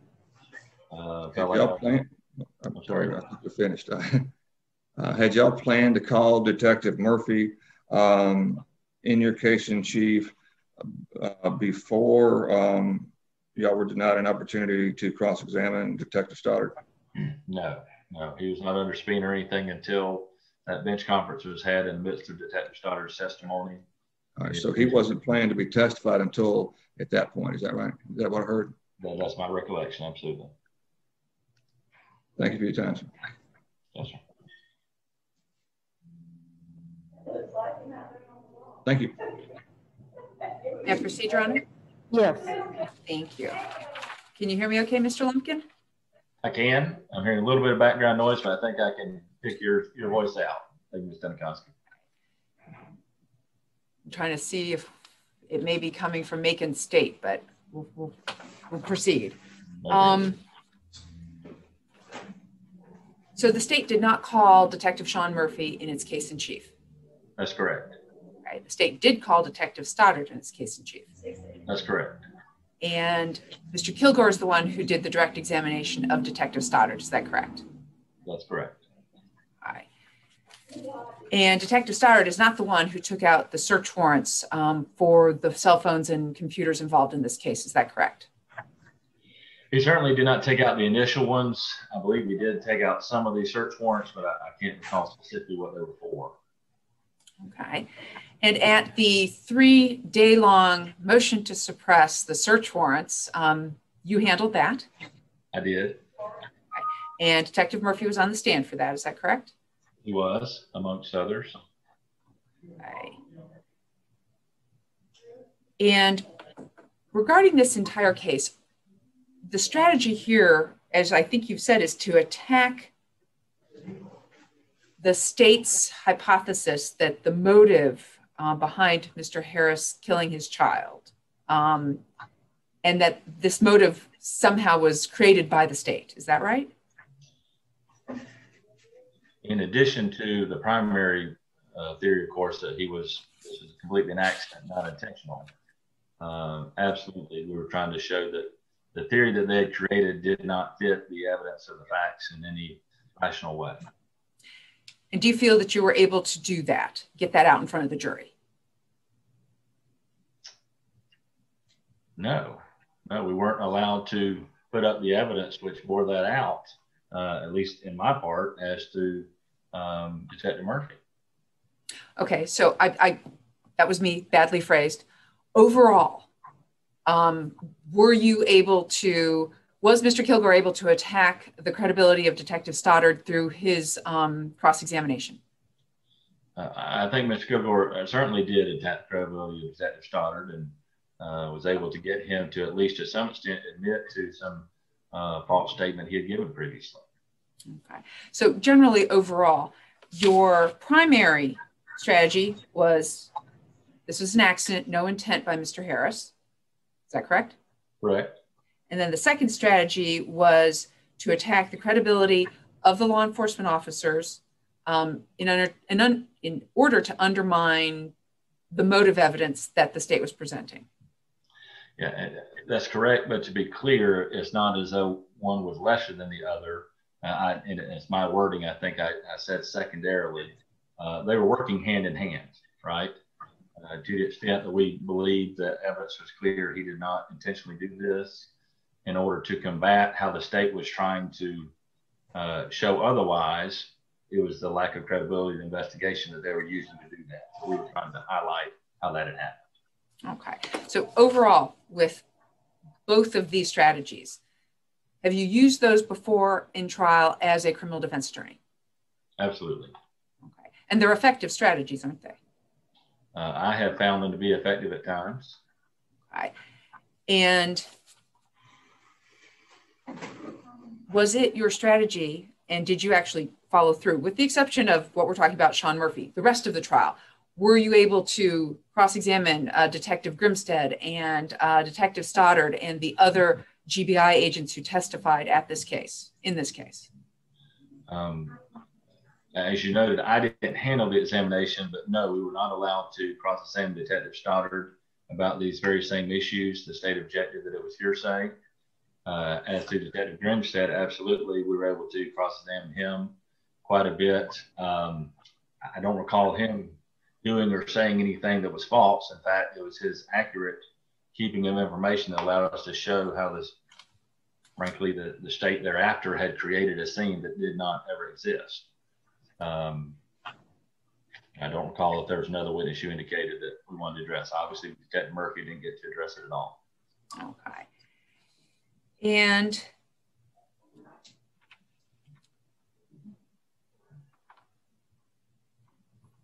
the light bulb issue, just as an example, that was brought out during the state's case in chief, correct? I don't recall that it was specifically. I think there were some photographs of light bulbs. And when you say the light bulb issue, we may be talking about two different things. I'm referring to the fact that the home, the residents, the Harris residents, had some light bulbs that needed replacing in a bathroom, as I recall.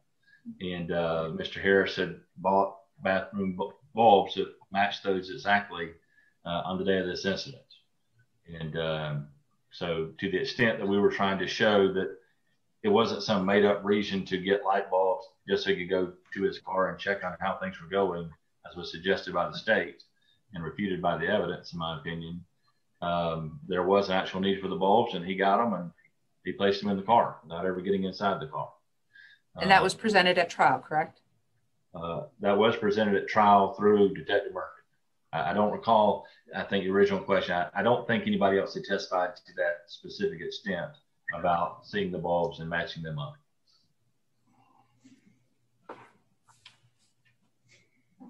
All right.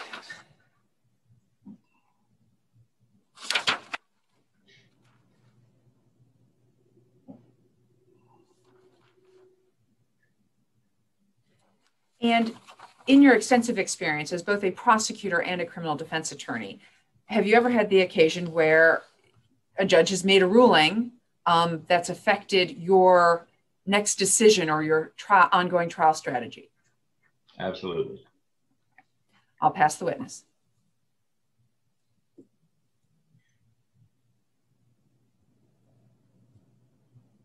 A couple of quick questions, Mr. Lumpkin.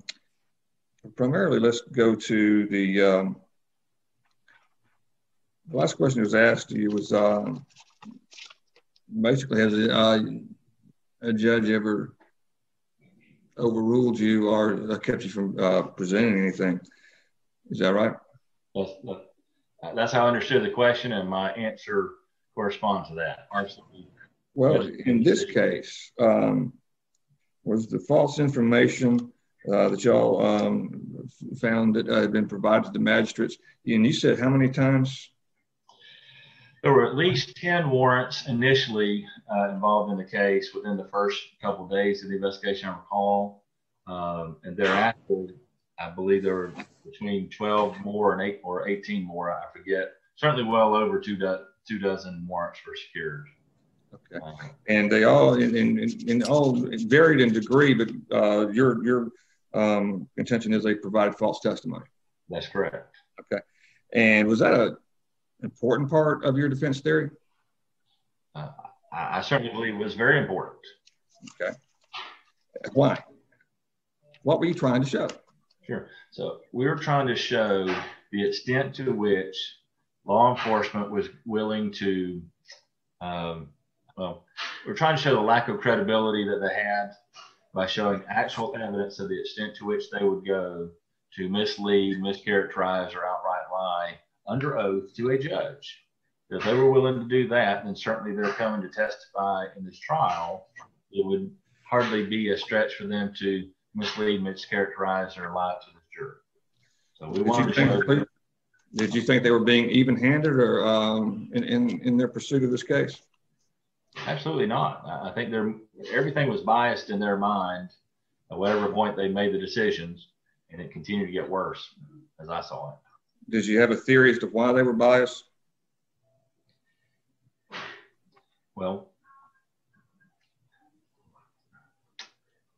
I don't know if I have couched in terms of theory. I certainly had a belief that they had made an arrest of Ross Harris before they got all the information, and they would not relent. And they decided they got information about him. They didn't like him, and so they decided to find evidence, whatever they could find, to support that he was just a horrible guy, rather than look at what was really happening with his child.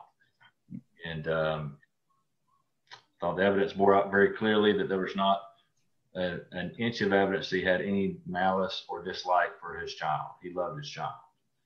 Okay. And to do something of this nature was beyond understanding, and certainly without any evidence to support it. Okay. Thanks. Yes, sir. Wait. Judge, hold on 1 second.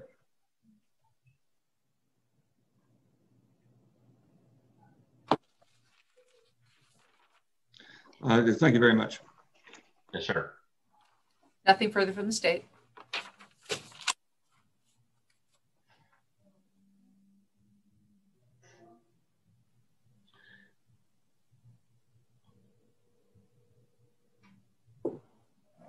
Mr. Durham, do you have another witness? I have Carlos Rodriguez, Your Honor.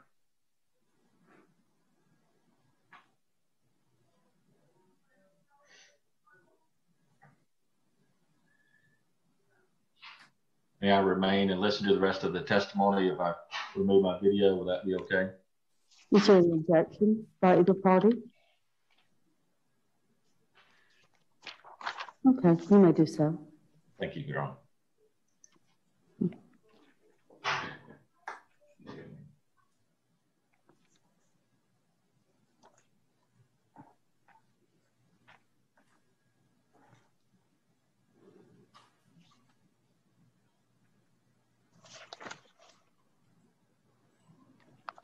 There's Mr. Rodriguez. Mr. Rodriguez, raise your right hand. You do solemnly swear or affirm that as you should give in the matter pending shall be the truth, the whole truth, and nothing but the truth. So help you God. Do you so swear? Swear. Proceed, Mr. Durham. Tell us your name, please. Good morning. My name is Carlos Rodriguez. And Mr. Rodriguez, where do you work? I'm an attorney here in Marietta. I have a small law firm, criminal defense firm, Kilgore and Rodriguez. And what areas of law do you practice? Criminal defense. You said you was Kilgore and Rodriguez. Would that be Maddox Kilgore? That's right. The lead attorney in this case. And how long have you been in practice? Since 2010, 10 years. Now, and how much have you practiced? Have you been primarily in private practice your entire career? Yes. So,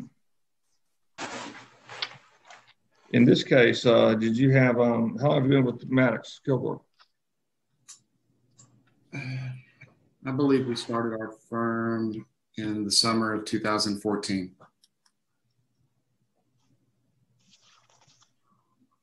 Okay, and so did you become part of the team that helped defend Ross Harris in this case?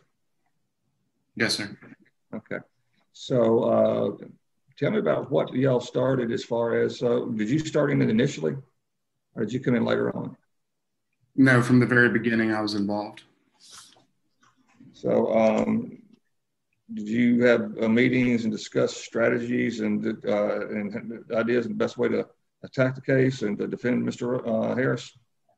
Yes, formal meetings, informal. I mean, we practice in the same building, so we probably talked about this case every day. Okay. So what was your defense theory or theories? Well, it was, I guess, a two-pronged defense. One, that it was an accident, that Ross did not intentionally leave Cooper in the car, that he was a loving father, that he wasn't,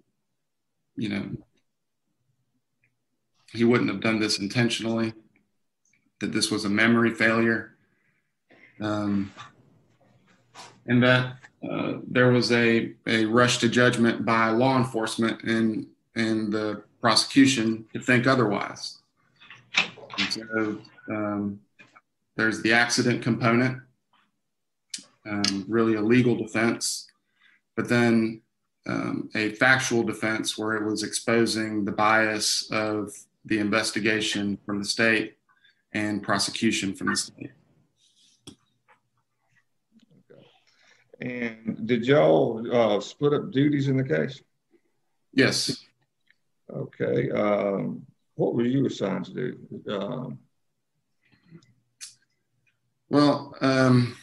I guess under the general umbrella of electronic evidence, my responsibility was to try and lay eyes on everything in this case.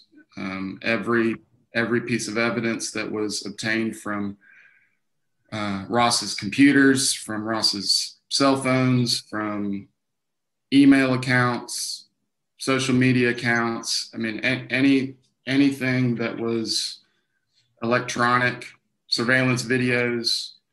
And I was responsible for specific witnesses in the case. I can't recall or list them right now. Okay. So basically, you were the computer geek. Yeah, for lack of a better word, although I don't think I'm a computer geek, but. Okay. Well, I was pretending to be. Did you have occasion to be in charge of the evidence as far as Mr. Persinger for the state's expert computer? Yes, I was the state's private computer expert. In addition to the detectives with Cobb County Police high-tech crimes, I was responsible for all of those witnesses. All right. Talk to me a little bit about Mr. Persinger now. When you were preparing for his testimony, did you receive anything in regards to his testimony? So I specifically can recall him creating a report from, I think it was PM Investigations was the name of his company. Obviously, and I don't have his file, but the way that we would organize the preparation of witnesses is we would have really everything from discovery that had to do with that witness, we would have them in a folder. And so I know that I would have had Mr. Persinger's report that he created, any police reports in discovery that would have mentioned him, any items of evidence that I anticipated that he would have testified about. And I believe that there may have been some handwritten notes, detectives' notes that were provided in discovery about Mr. Persinger. I think generally those are the things that the state provided us about Persinger. Go ahead. Okay. Let's talk about his report. What did he gave a report of what he was assigned to testify to? Yes. Tell me about that. So it was basically two things. The whisper image. Do I need to explain to you what the whisper image is, or are we past that? No, we're not past that. But go ahead. You said there's two things. Give me the two things. And then okay. The whisper image and this video on YouTube that was a veterinarian doing a demonstration about how hot it gets in a car and reminding folks not to leave their pets in the car when they, go shopping. So it was like a public service announcement, or is that what y'all were calling it during the trial? Yes, sir. Okay. Just briefly tell us what that whisper image was. So Whisper is an application. It's a social media application where a user can post a image or a photograph, and it can be like a stock photograph provided by the application, and the user assigns text to the picture.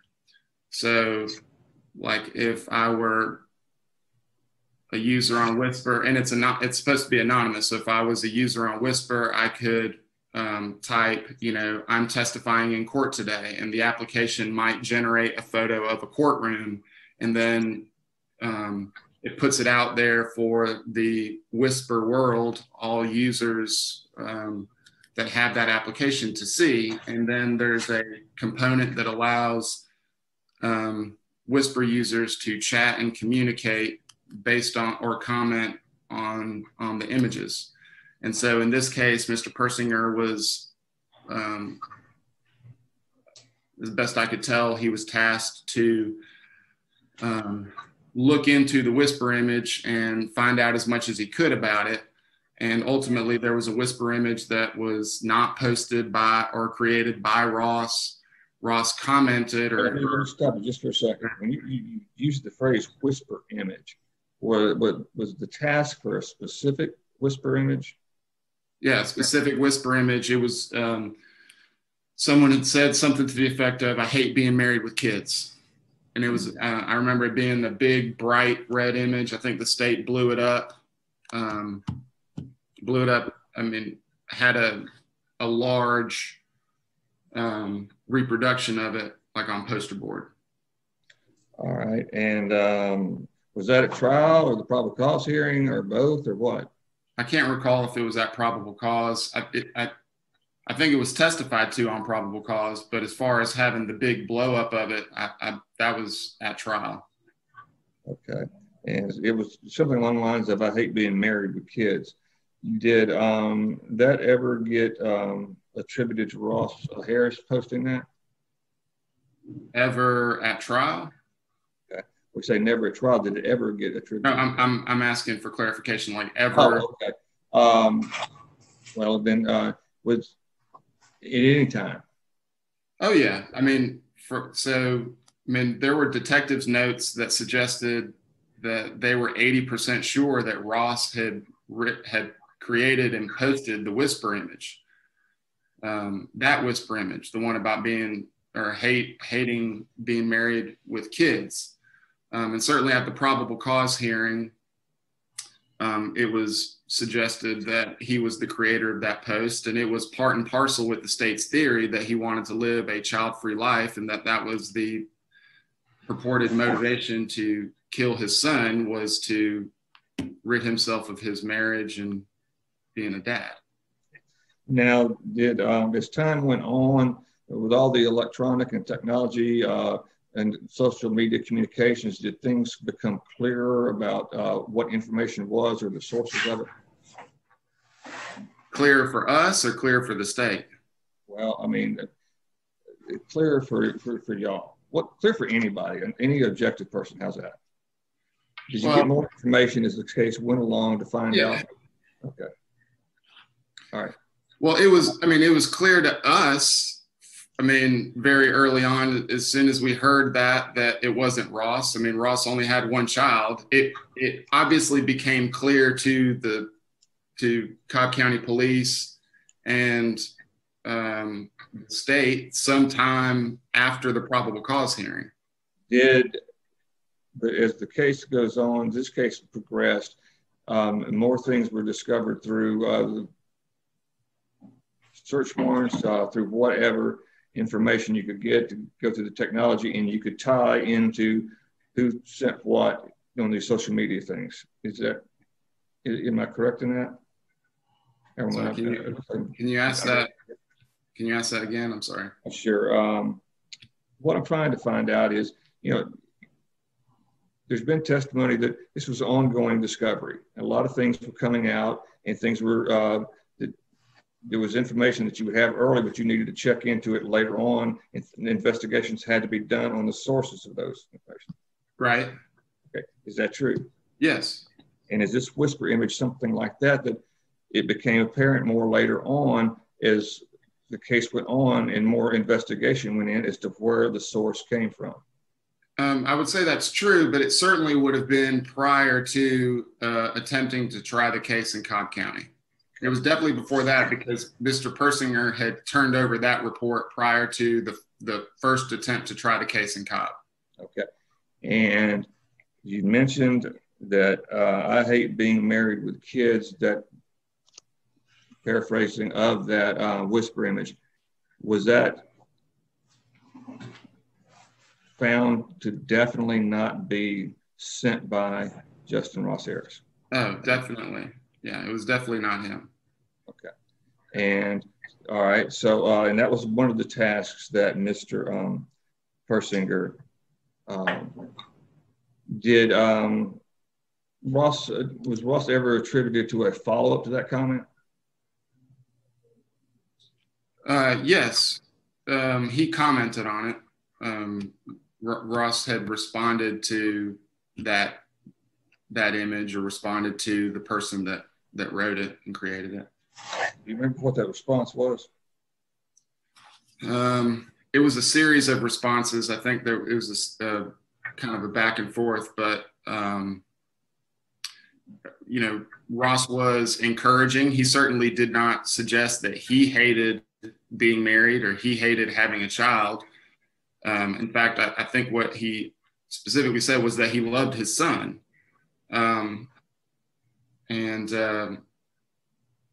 But suggested, sometimes we all need escapes, or, we all need a break or something like that. That was, that statement was attributed to Ross.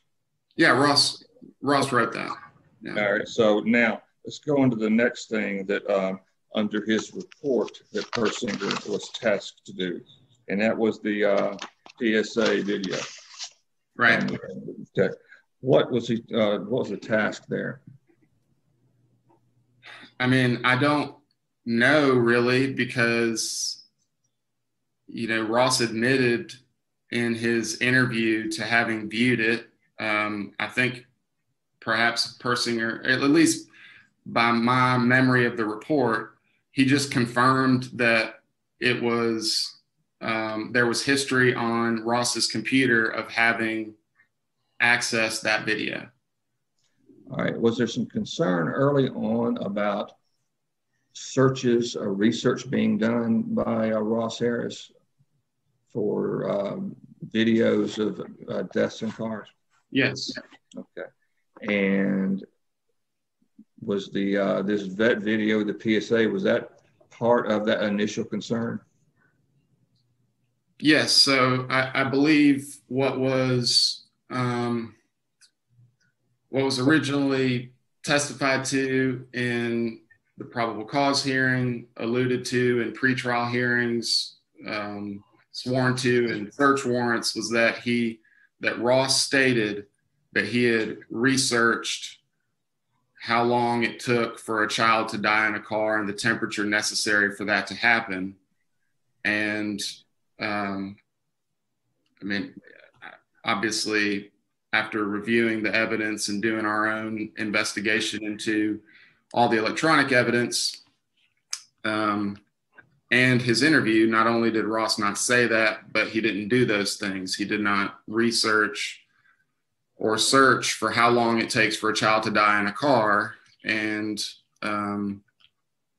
he wasn't actively researching hot cars or children dying in cars or children dying or anything of the sort. It was basically a video that just popped up on his feed, or that he was redirected to after some post on Reddit. Okay. So those were the two items that Mr. Persinger was tasked with, according to his report. Yes, yeah, very basic. Okay, and what did he testify to anything other than that? Oh yeah. So the whisper image and the vet video was merely, in my mind, a fraction of what his testimony was really about. He gave this demonstration based on a series of like screenshots or captures of Ross's Google Chrome preferences, and he gave this demonstration about changes in Ross's internet preferences. And he talked about a particular website of www.griffinpsychology.com. And that this was a website that Ross had essentially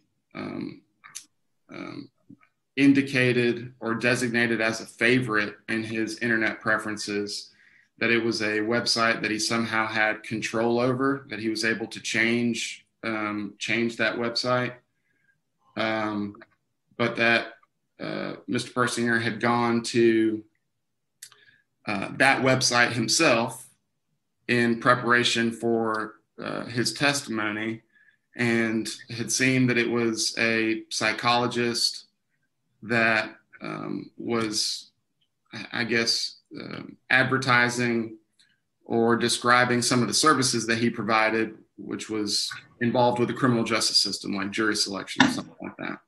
And did it come out later in his testimony that Ross Harris actually was a website developer for Griffin Psychology? So I wasn't a part of the conversation, but apparently during a lunch break, Jesse Evans, the ADA responsible for his direct examination, had brought it to Mr. Persinger's attention. So was there any, before the lunch break, what was the tone of the evidence toward Griffin Psychology? Oh, it was, so Mr. Persinger had like stepped up off the stand. They had it blown up on the big Mondo board, which was this big, it was basically a big television, interactive television where you could plug in devices, flash drives, and you could plug in exhibits and blow it up real big for the jury to see, and you could manipulate it like a touch screen, zoom in on things. And I mean, a really neat tool for advocacy and putting on your case. And he put on this show, this demonstration about Griffin Psychology, and that it essentially painting this this picture that it was very suspicious for Ross to have been visiting this website, and that's certainly how I took the point being made, which was, and I think Mr. Persinger even said that. This internet behavior was indicated someone that's like a Dr. Jekyll or a Mr. Hyde during this part of his testimony. Okay.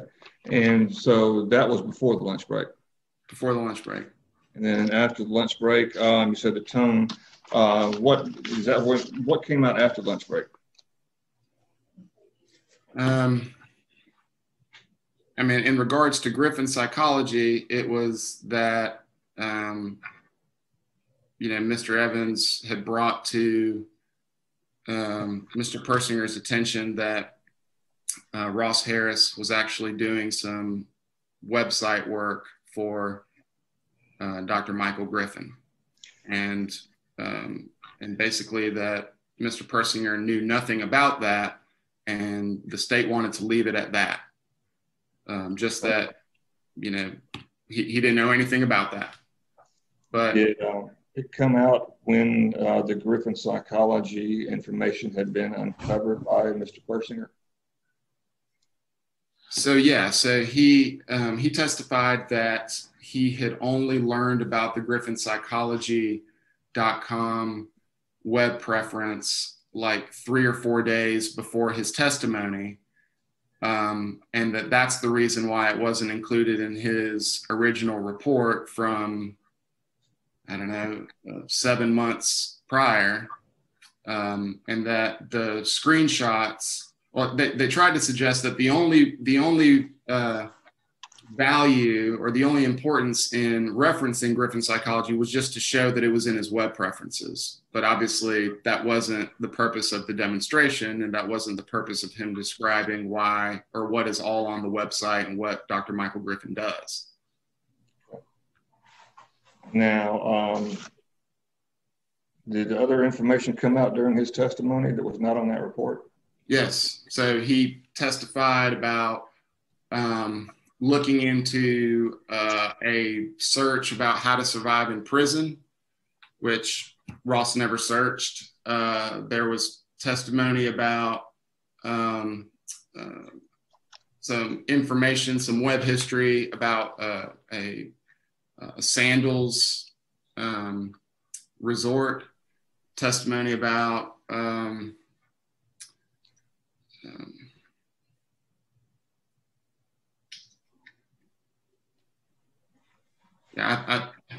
What would the Sandals resort? Why would that be something that would be brought up during the trial? Oh, because they wanted to suggest that Ross was planning some trip without Leanna and his child.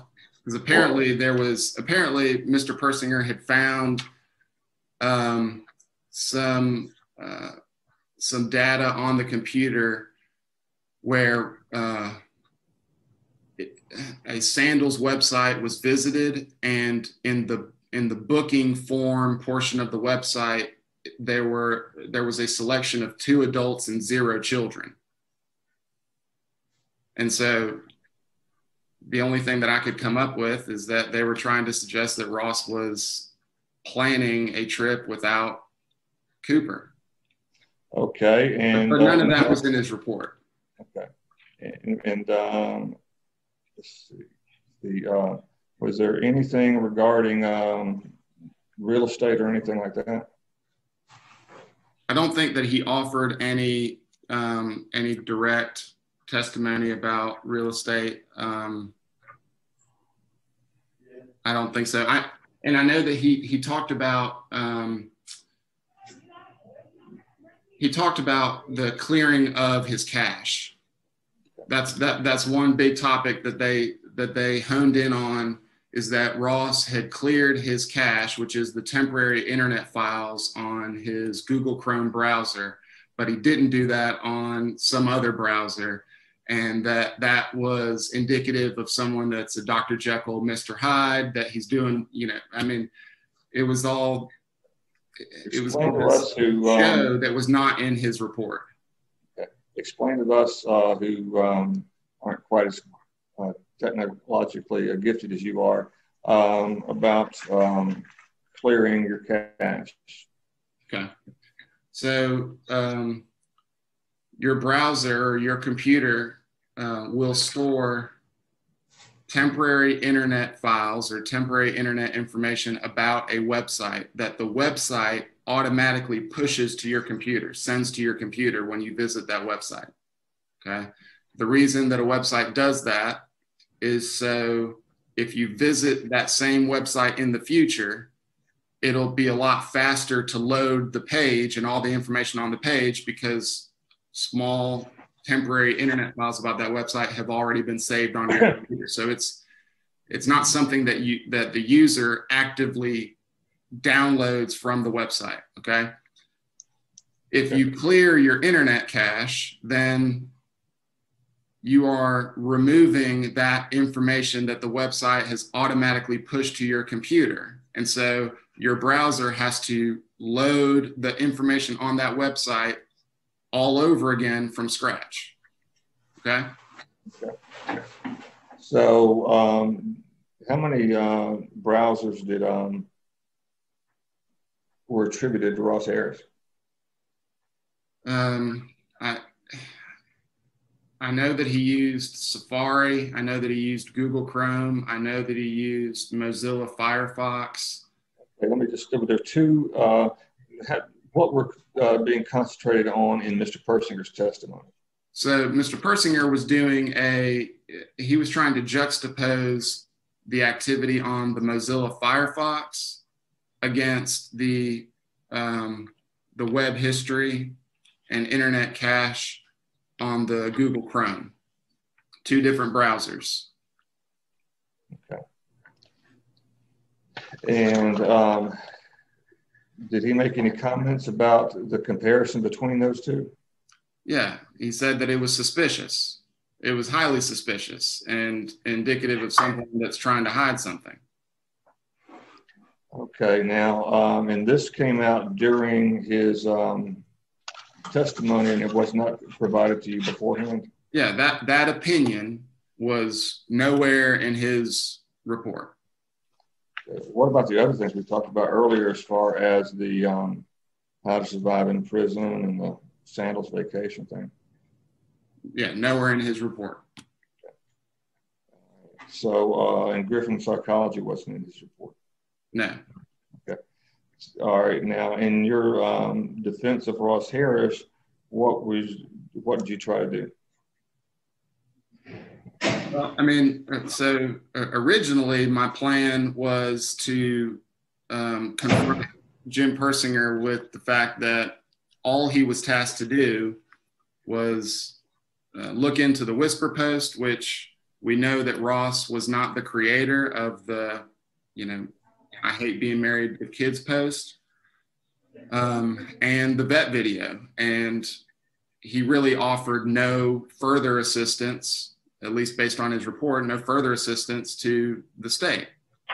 That's been my plan. That had been kind of my line of attack. But when all of this came out for the very first time on direct about the Griffin psychology, it was clear to me that Mr. Persinger either did not know that Ross was working as a web developer and starting a new business where Michael Griffin was a client and he was working on his website, or they were hoping that I didn't know and we're going to try and pull a fast one.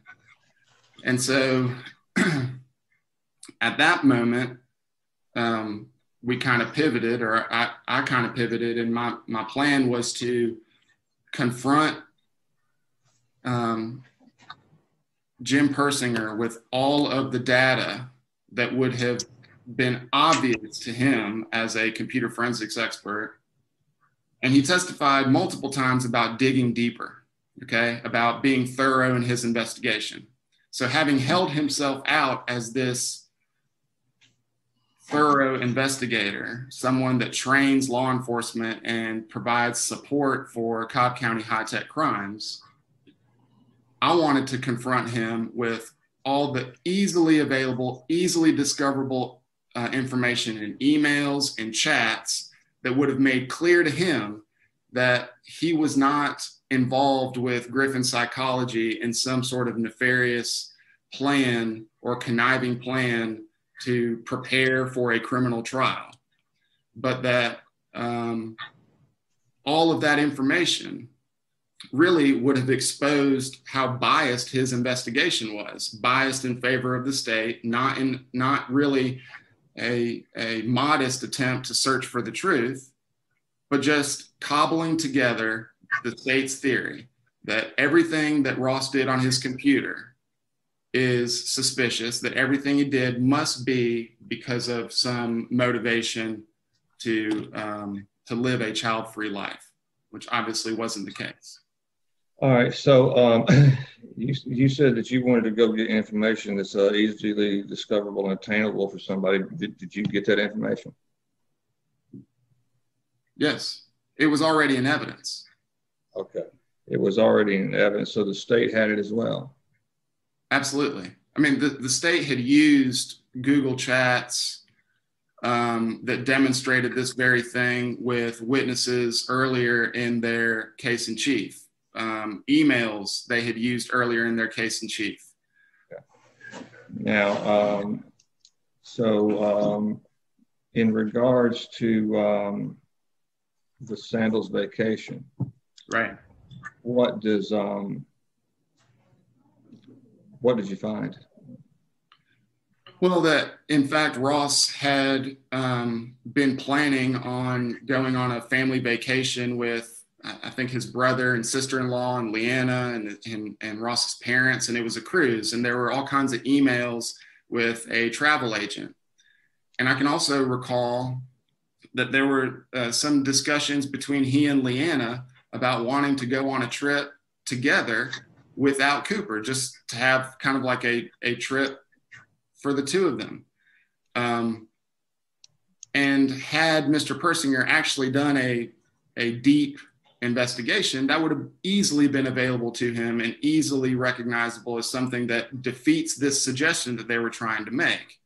And so I wanted to, in front of the jury, show that bias in his investigation. Did you attempt to do that? So with the specific vacation emails, I did not, because my first attempt was going to be to show and confront him with the emails and chats about Griffin's psychology. Okay. When the state objected to basically the use of any emails and chats, because they made clear on direct, he doesn't know anything about it. And so they wanted to leave it at that. He doesn't know anything about it. And so there's no foundation. He can't testify to it, even though he's an expert and actually mentioned these things. Let me go ahead then. You mentioned the what is prison really like? Was any emails or any information that you looked to try to confront him on that? Yeah. So, I mean, I tried to ask questions about it, but what I wanted to be able to show were that there were Google chats, very easy to see, very easy to ask, very easy to acquire, where around the same time as the search that Ross actually made, which was what is prison really like, he was watching the show on Netflix, Orange is the New Black, which was a show about a women's prison. Okay. And so the timing was very clear, and Mr. Persinger testified about cross-referencing evidence that he found with other sources of information. Okay, so this would have definitely undermined his credibility and opinion that as a computer forensics expert, he was digging deeper and performing a thorough investigation into Ross's digital history. And is that the same thing, the same basis you were going after the information regarding Griffin's psychology? Yeah, absolutely. And it's the same source of information. It was the Google chats and Google emails. And was there any discussion about, you mentioned the deleting his cache, anything that you wanted to, any information, emails, or anything you wanted to confront him with regarding that issue? I'm sorry, say that again. What issue? You mentioned earlier about, deleting his cache or whatever the phrase was. Oh, right. So there were Google chats between Ross and two of his friends that were starting this new business, where they're talking about testing the website. And he's asking people, hey, go look at the website, test it, see if they're having any issues. And there were even emails between Ross and Dr. Michael Griffin where he's talking about, I've mobile tested it and I've tested it on different browsers. And so it would have been clear to Mr. Persinger that had he read this email, seen this email, not only is he a web developer for Dr. Michael Griffin, but he's explaining to Dr. Michael Griffin that he is testing the functionality of the website on different browsers. Okay. Mr. Persinger said he was a web developer. That should mean that there isn't a suspicious, nefarious reason for him to be interacting with griffinpsychology.com. Okay. And now, what steps did you take to try to confront the witness? So I definitely asked questions about it, but I wanted to be able to actually impeach the witness with the state's evidence. And so I tried to do that. How did you try to do that? So I tried to tender them as defense exhibits, the select portions of chats and emails. That was objected to. And then I tried. Let me stop you for a second. When you say that was objected to, I just want to be clear on the record. Yeah. How did you do that? Did you put them on discs themselves, thumb drives or something? No, I believe I printed them. Oh, I believe I printed them out because what was in evidence was this, I mean, huge, voluminous response from Google of all the chats that they had available, all the emails associated with his account. And so I couldn't. That would be state's exhibit. That was the state's exhibit. I don't remember. What, do you remember the number? I mean, the 601. Hold on.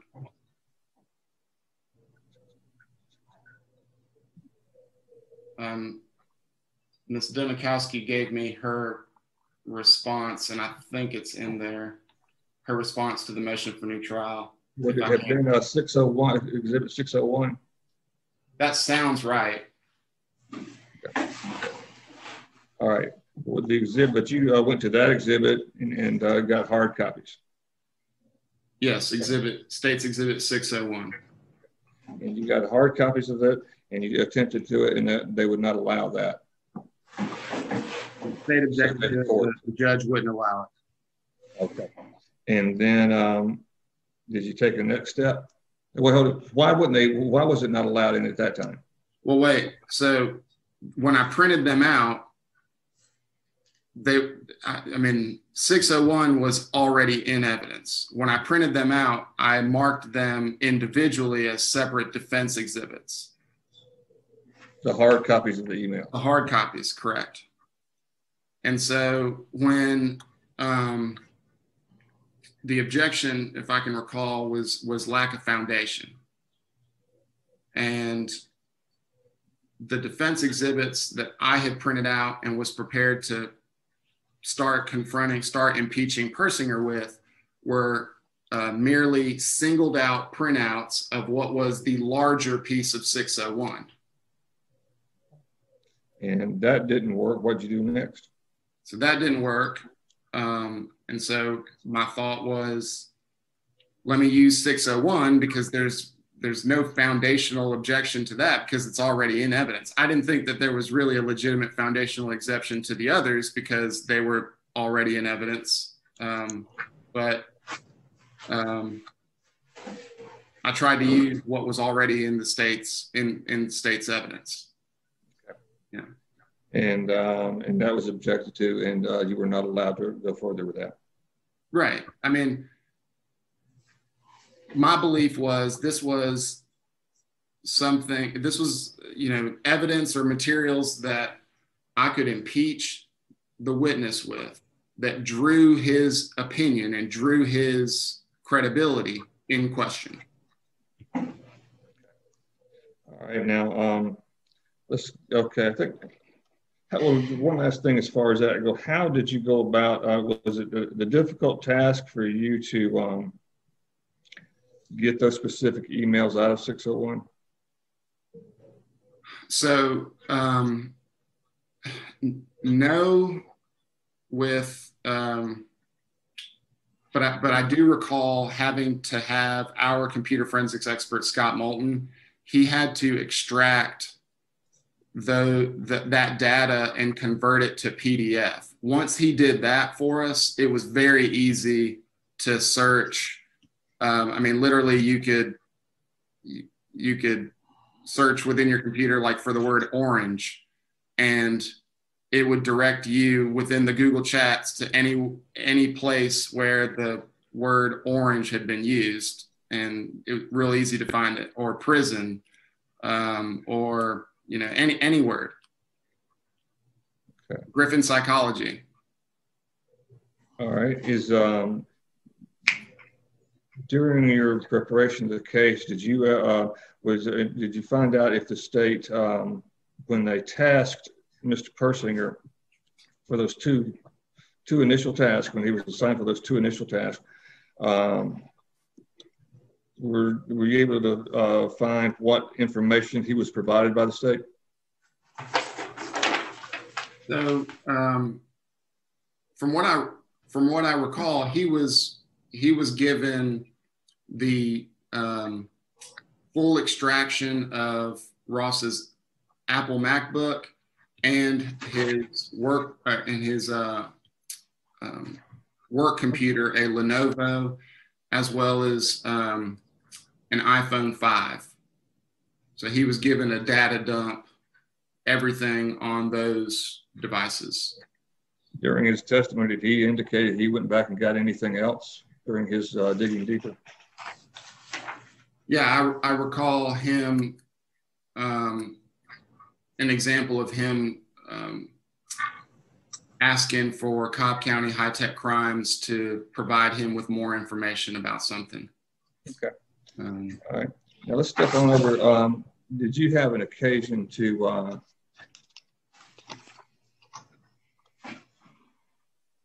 handle the portion of the trial regarding the 3D scanning? Yes. Okay.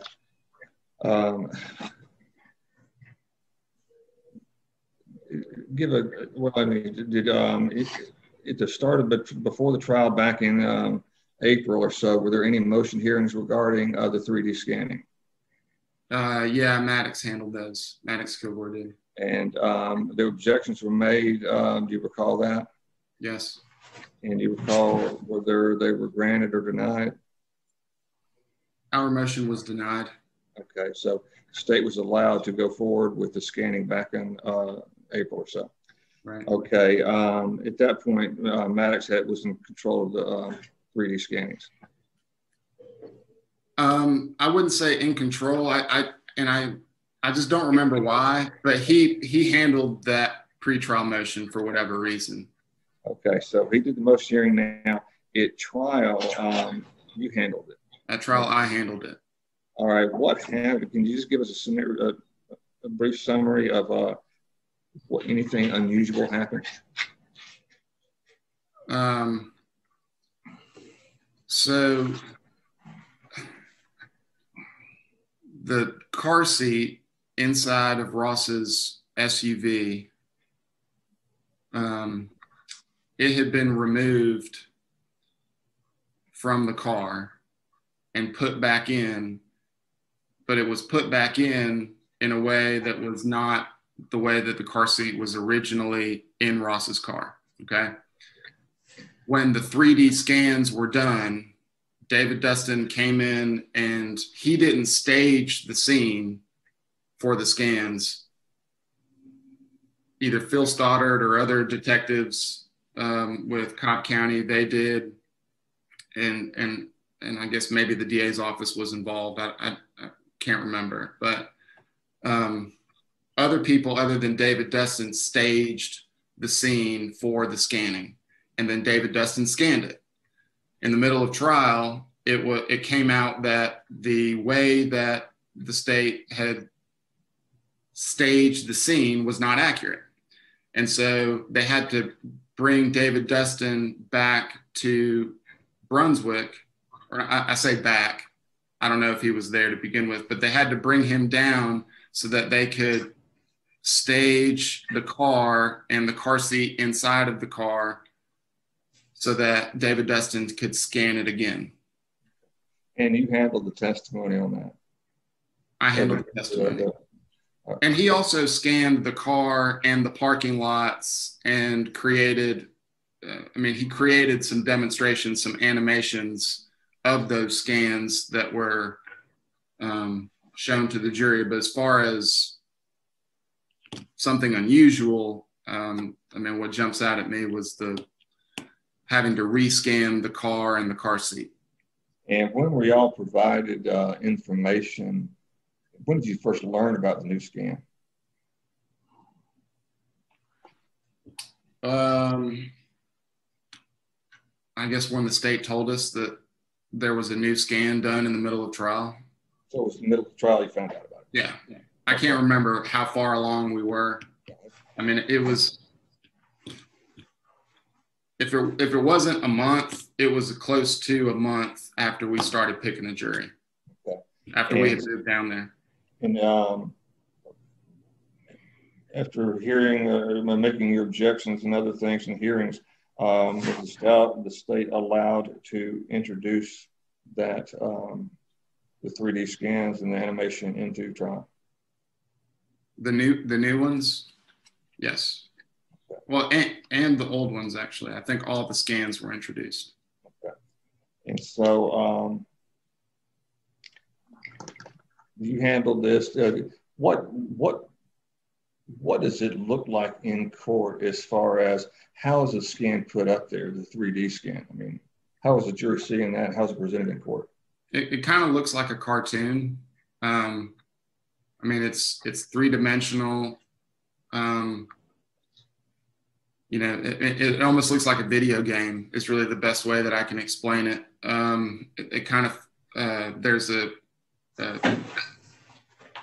feature that Mr. Dustin was able to do, which is called like a fly-through or a flyover video, where it kind of gives you a bird's eye view.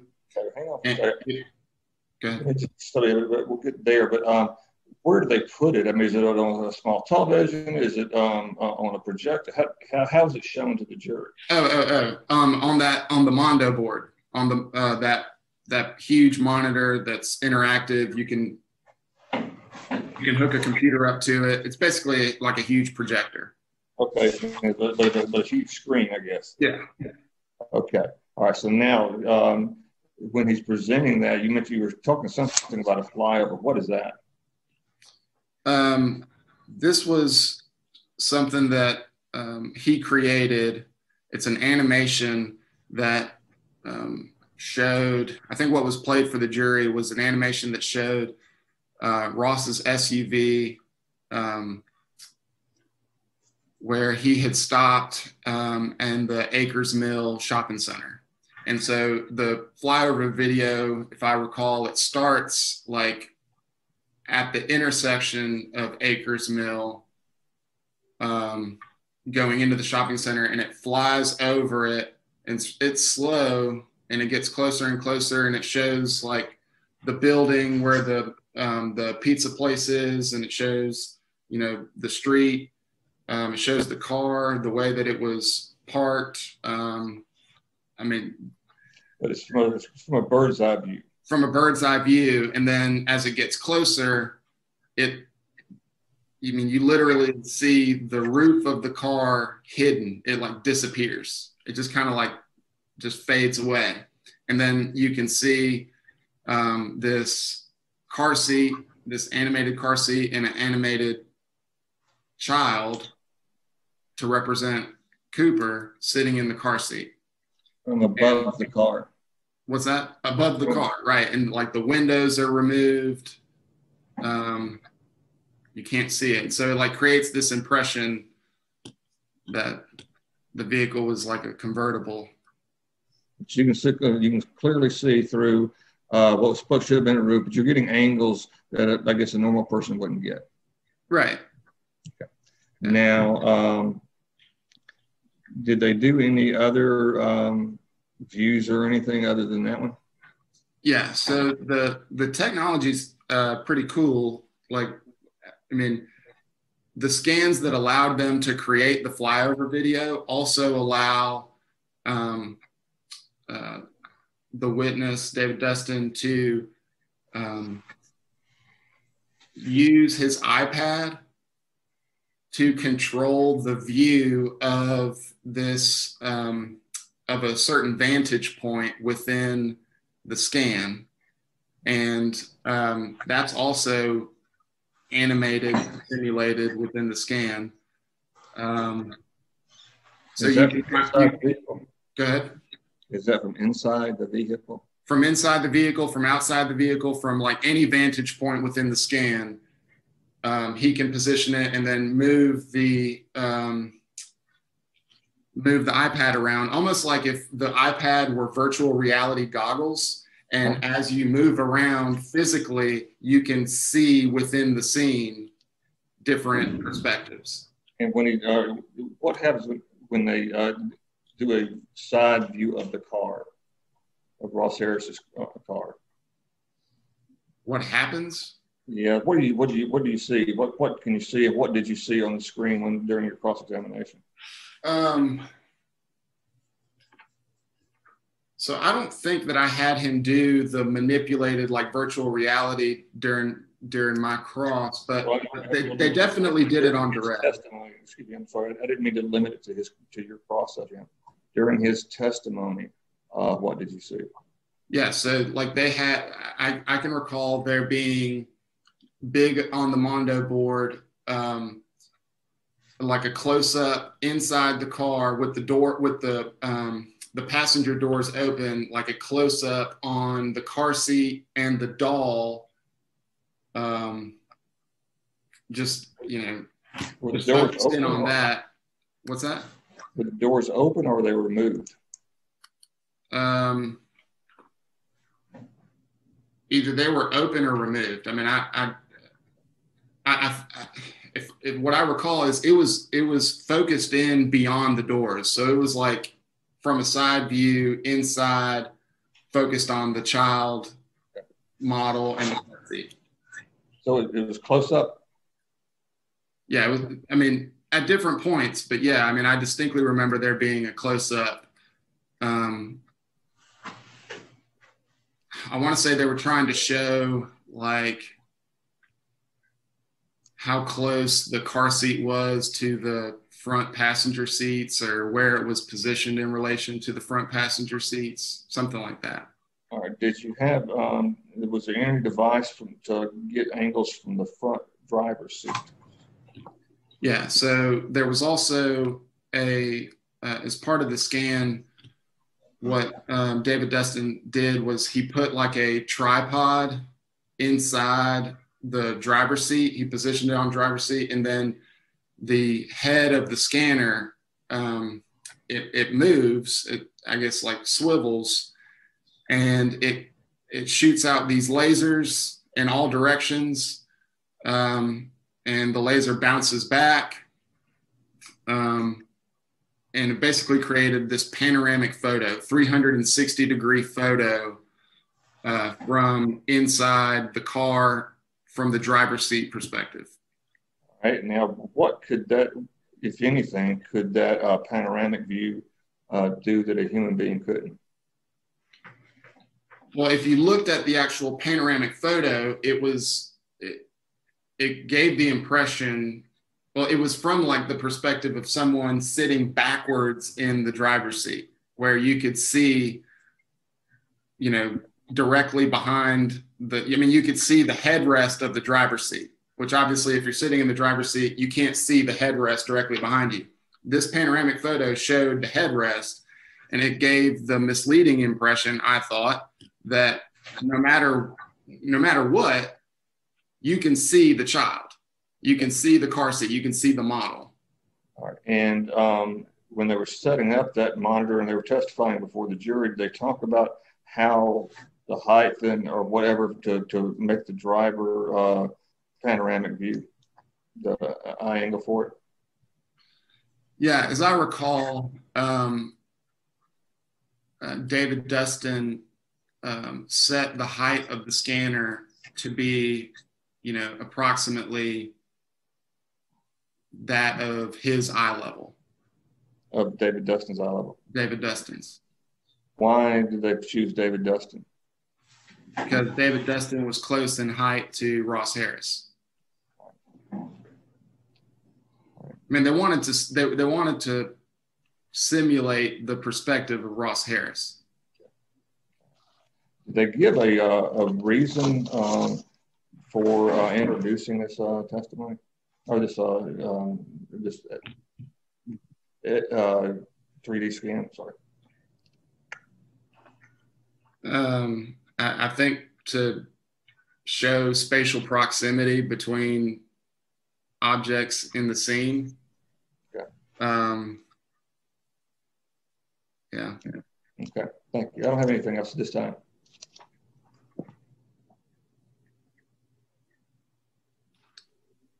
Can you hear me okay, Mr. Rodriguez? Yes, ma'am. Good morning. Morning. So with regard to cross-examining David Dustin, you had a strategy that you employed to go ahead and try and discredit the 3D, basically kind of a crime scene diagram. Is that right? Well, I don't know about discredit it. I mean, it's like I said, it's pretty cool technology. I just don't, the way that it was used was, I thought, to provide a misleading impression of what actually happened in reality. And did you express that through your cross-examination? I tried to. All right. And with regard to Mr. Persinger, I noticed you said that the minute he was putting up some stuff that wasn't in his report, you pivoted right away. Yeah. Tried. Okay. And that's happened at trial. People all of a sudden start testifying to stuff you've never heard before, right? It happens. Yeah. And in this case, when you pivoted, I believe you strategically attempted to confront him and discredit him. Is that correct? Yes. I tried to impeach him. All right. And the reason you wanted to impeach him was you wanted to show he was biased by having selected this Griffin Psychology website. Yes. Okay. And you, in fact, did that. You brought that up to his attention and demonstrated that, didn't you, through cross-examination? Not the way that I intended. Best laid plans of mice and men, right? That's right. All right. And I want to draw your attention to August 10th of 2015.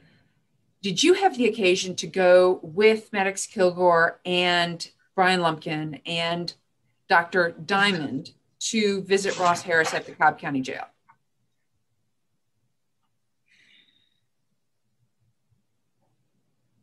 I think so. Okay. This would have been the first time Dr. David Diamond came into Atlanta, and he was the first time he met with you and your team. And then I think you and your team took him out to the Cobb County Detention Center. Do you remember being there during that interview with your client? Yeah. So I'm sorry. What's throwing me off is the August date. I definitely recall being with Mr. Diamond the first time that he came to Marietta and Cobb County, and we went to the Cobb County Jail to meet with Ross. I remember that. Okay. And that very first time, did Dr. Diamond have his laptop with him? I can't recall if he did. Okay.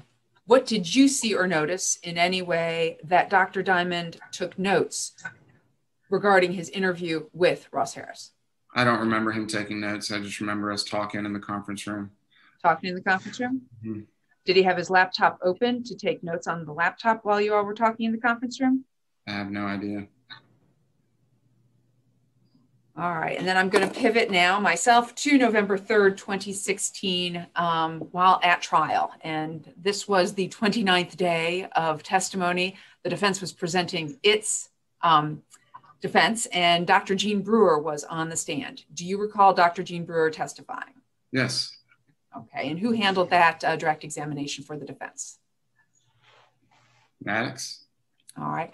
And do you recall at a lunch break meeting with Maddox, Mr. Lumpkin, and yourself to discuss whether to put Dr. Diamond on the stand or not? No. You don't recall doing that over lunch? Mm-hmm. Who made the decision about whether to call Dr. Diamond or not to the stand on November 3rd, 2016? I don't know what date it was, but it would have been Maddox's call. He was the lead. And do you recall seeing Dr. Diamond that day waiting to testify on November 3rd, 2016 in the courthouse? I don't. Do you remember meeting with Dr. Diamond at the end of that particular day of testimony? I don't. Do you remember that after Dr. Jean Brewer testified, there was a lunch break that Mr. Kilgore came back into the courtroom and announced that the defense had no more witnesses for that afternoon? I don't recall that. I mean, I'm not saying that didn't happen. I mean, that was a long trial. I don't remember vividly Maddox coming in and saying that we need to break for the day and Dr. Brewer being the last witness of the day. I just don't remember that. If that's how it went down, I don't dispute it. I mean, I think the transcript probably would. I mean, if you want to direct me to that, I could probably agree with you, but I just don't remember. No, that's okay. I just wanted to know what your recollection was, and basically kind of how that day went. And if I may have one moment.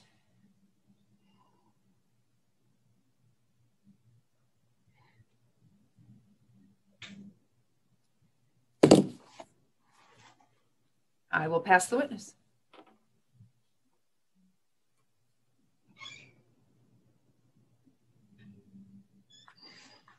Mr. Durham, do you have anything further? Everybody's microphone but my own. Sorry.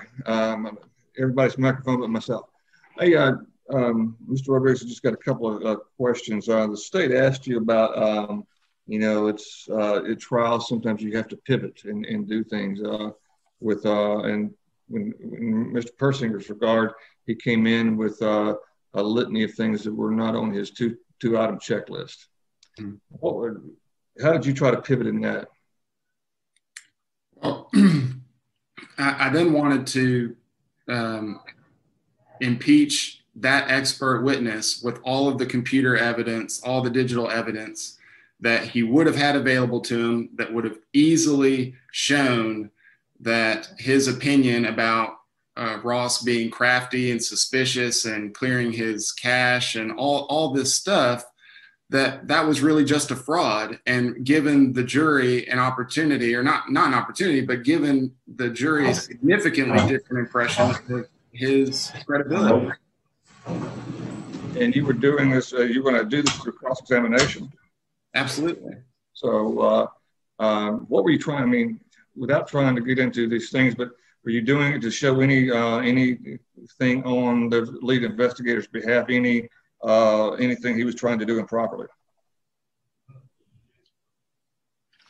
Well, yeah, I mean, like I said, it was either that he was intentionally misleading the jury about his level of thoroughness, or he didn't know and he was incompetent and not worthy of belief. I mean, either way, it was a biased investigation and his testimony was completely biased in favor of the state.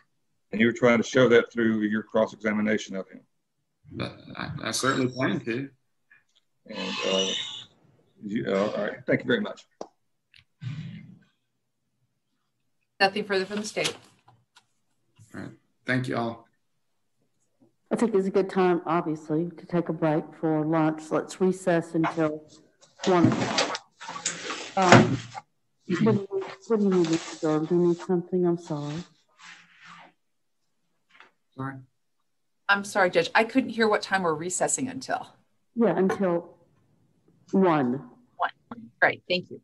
But if you need, well, let me ask this. Mr. Durham, are you? I was going to see if I could do 1:30, but okay. We're about to we don't have any more witnesses, so we will be, unless the state has witnesses, we will be done today. So I was going to see if we come back at 1:30. Does the state have witnesses? No, Your Honor, the state has no witnesses. Do you anticipate concluding your argument this afternoon, or what is your status, Mr. Durham? What would I don't even know I had choices, so. Well, I'll listen to you.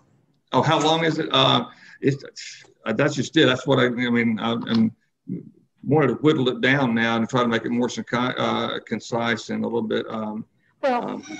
Regardless, you need time to develop your argument. You're asking me for a little more time.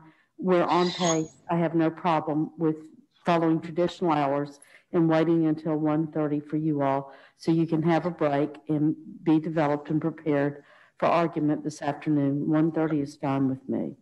Thank you. All right, very well. We're in recess until 1:30. Thank you, Judge. Absolutely. Hey, Ross. Thank you, Mr. Evans. Hey, Carlos, what's up?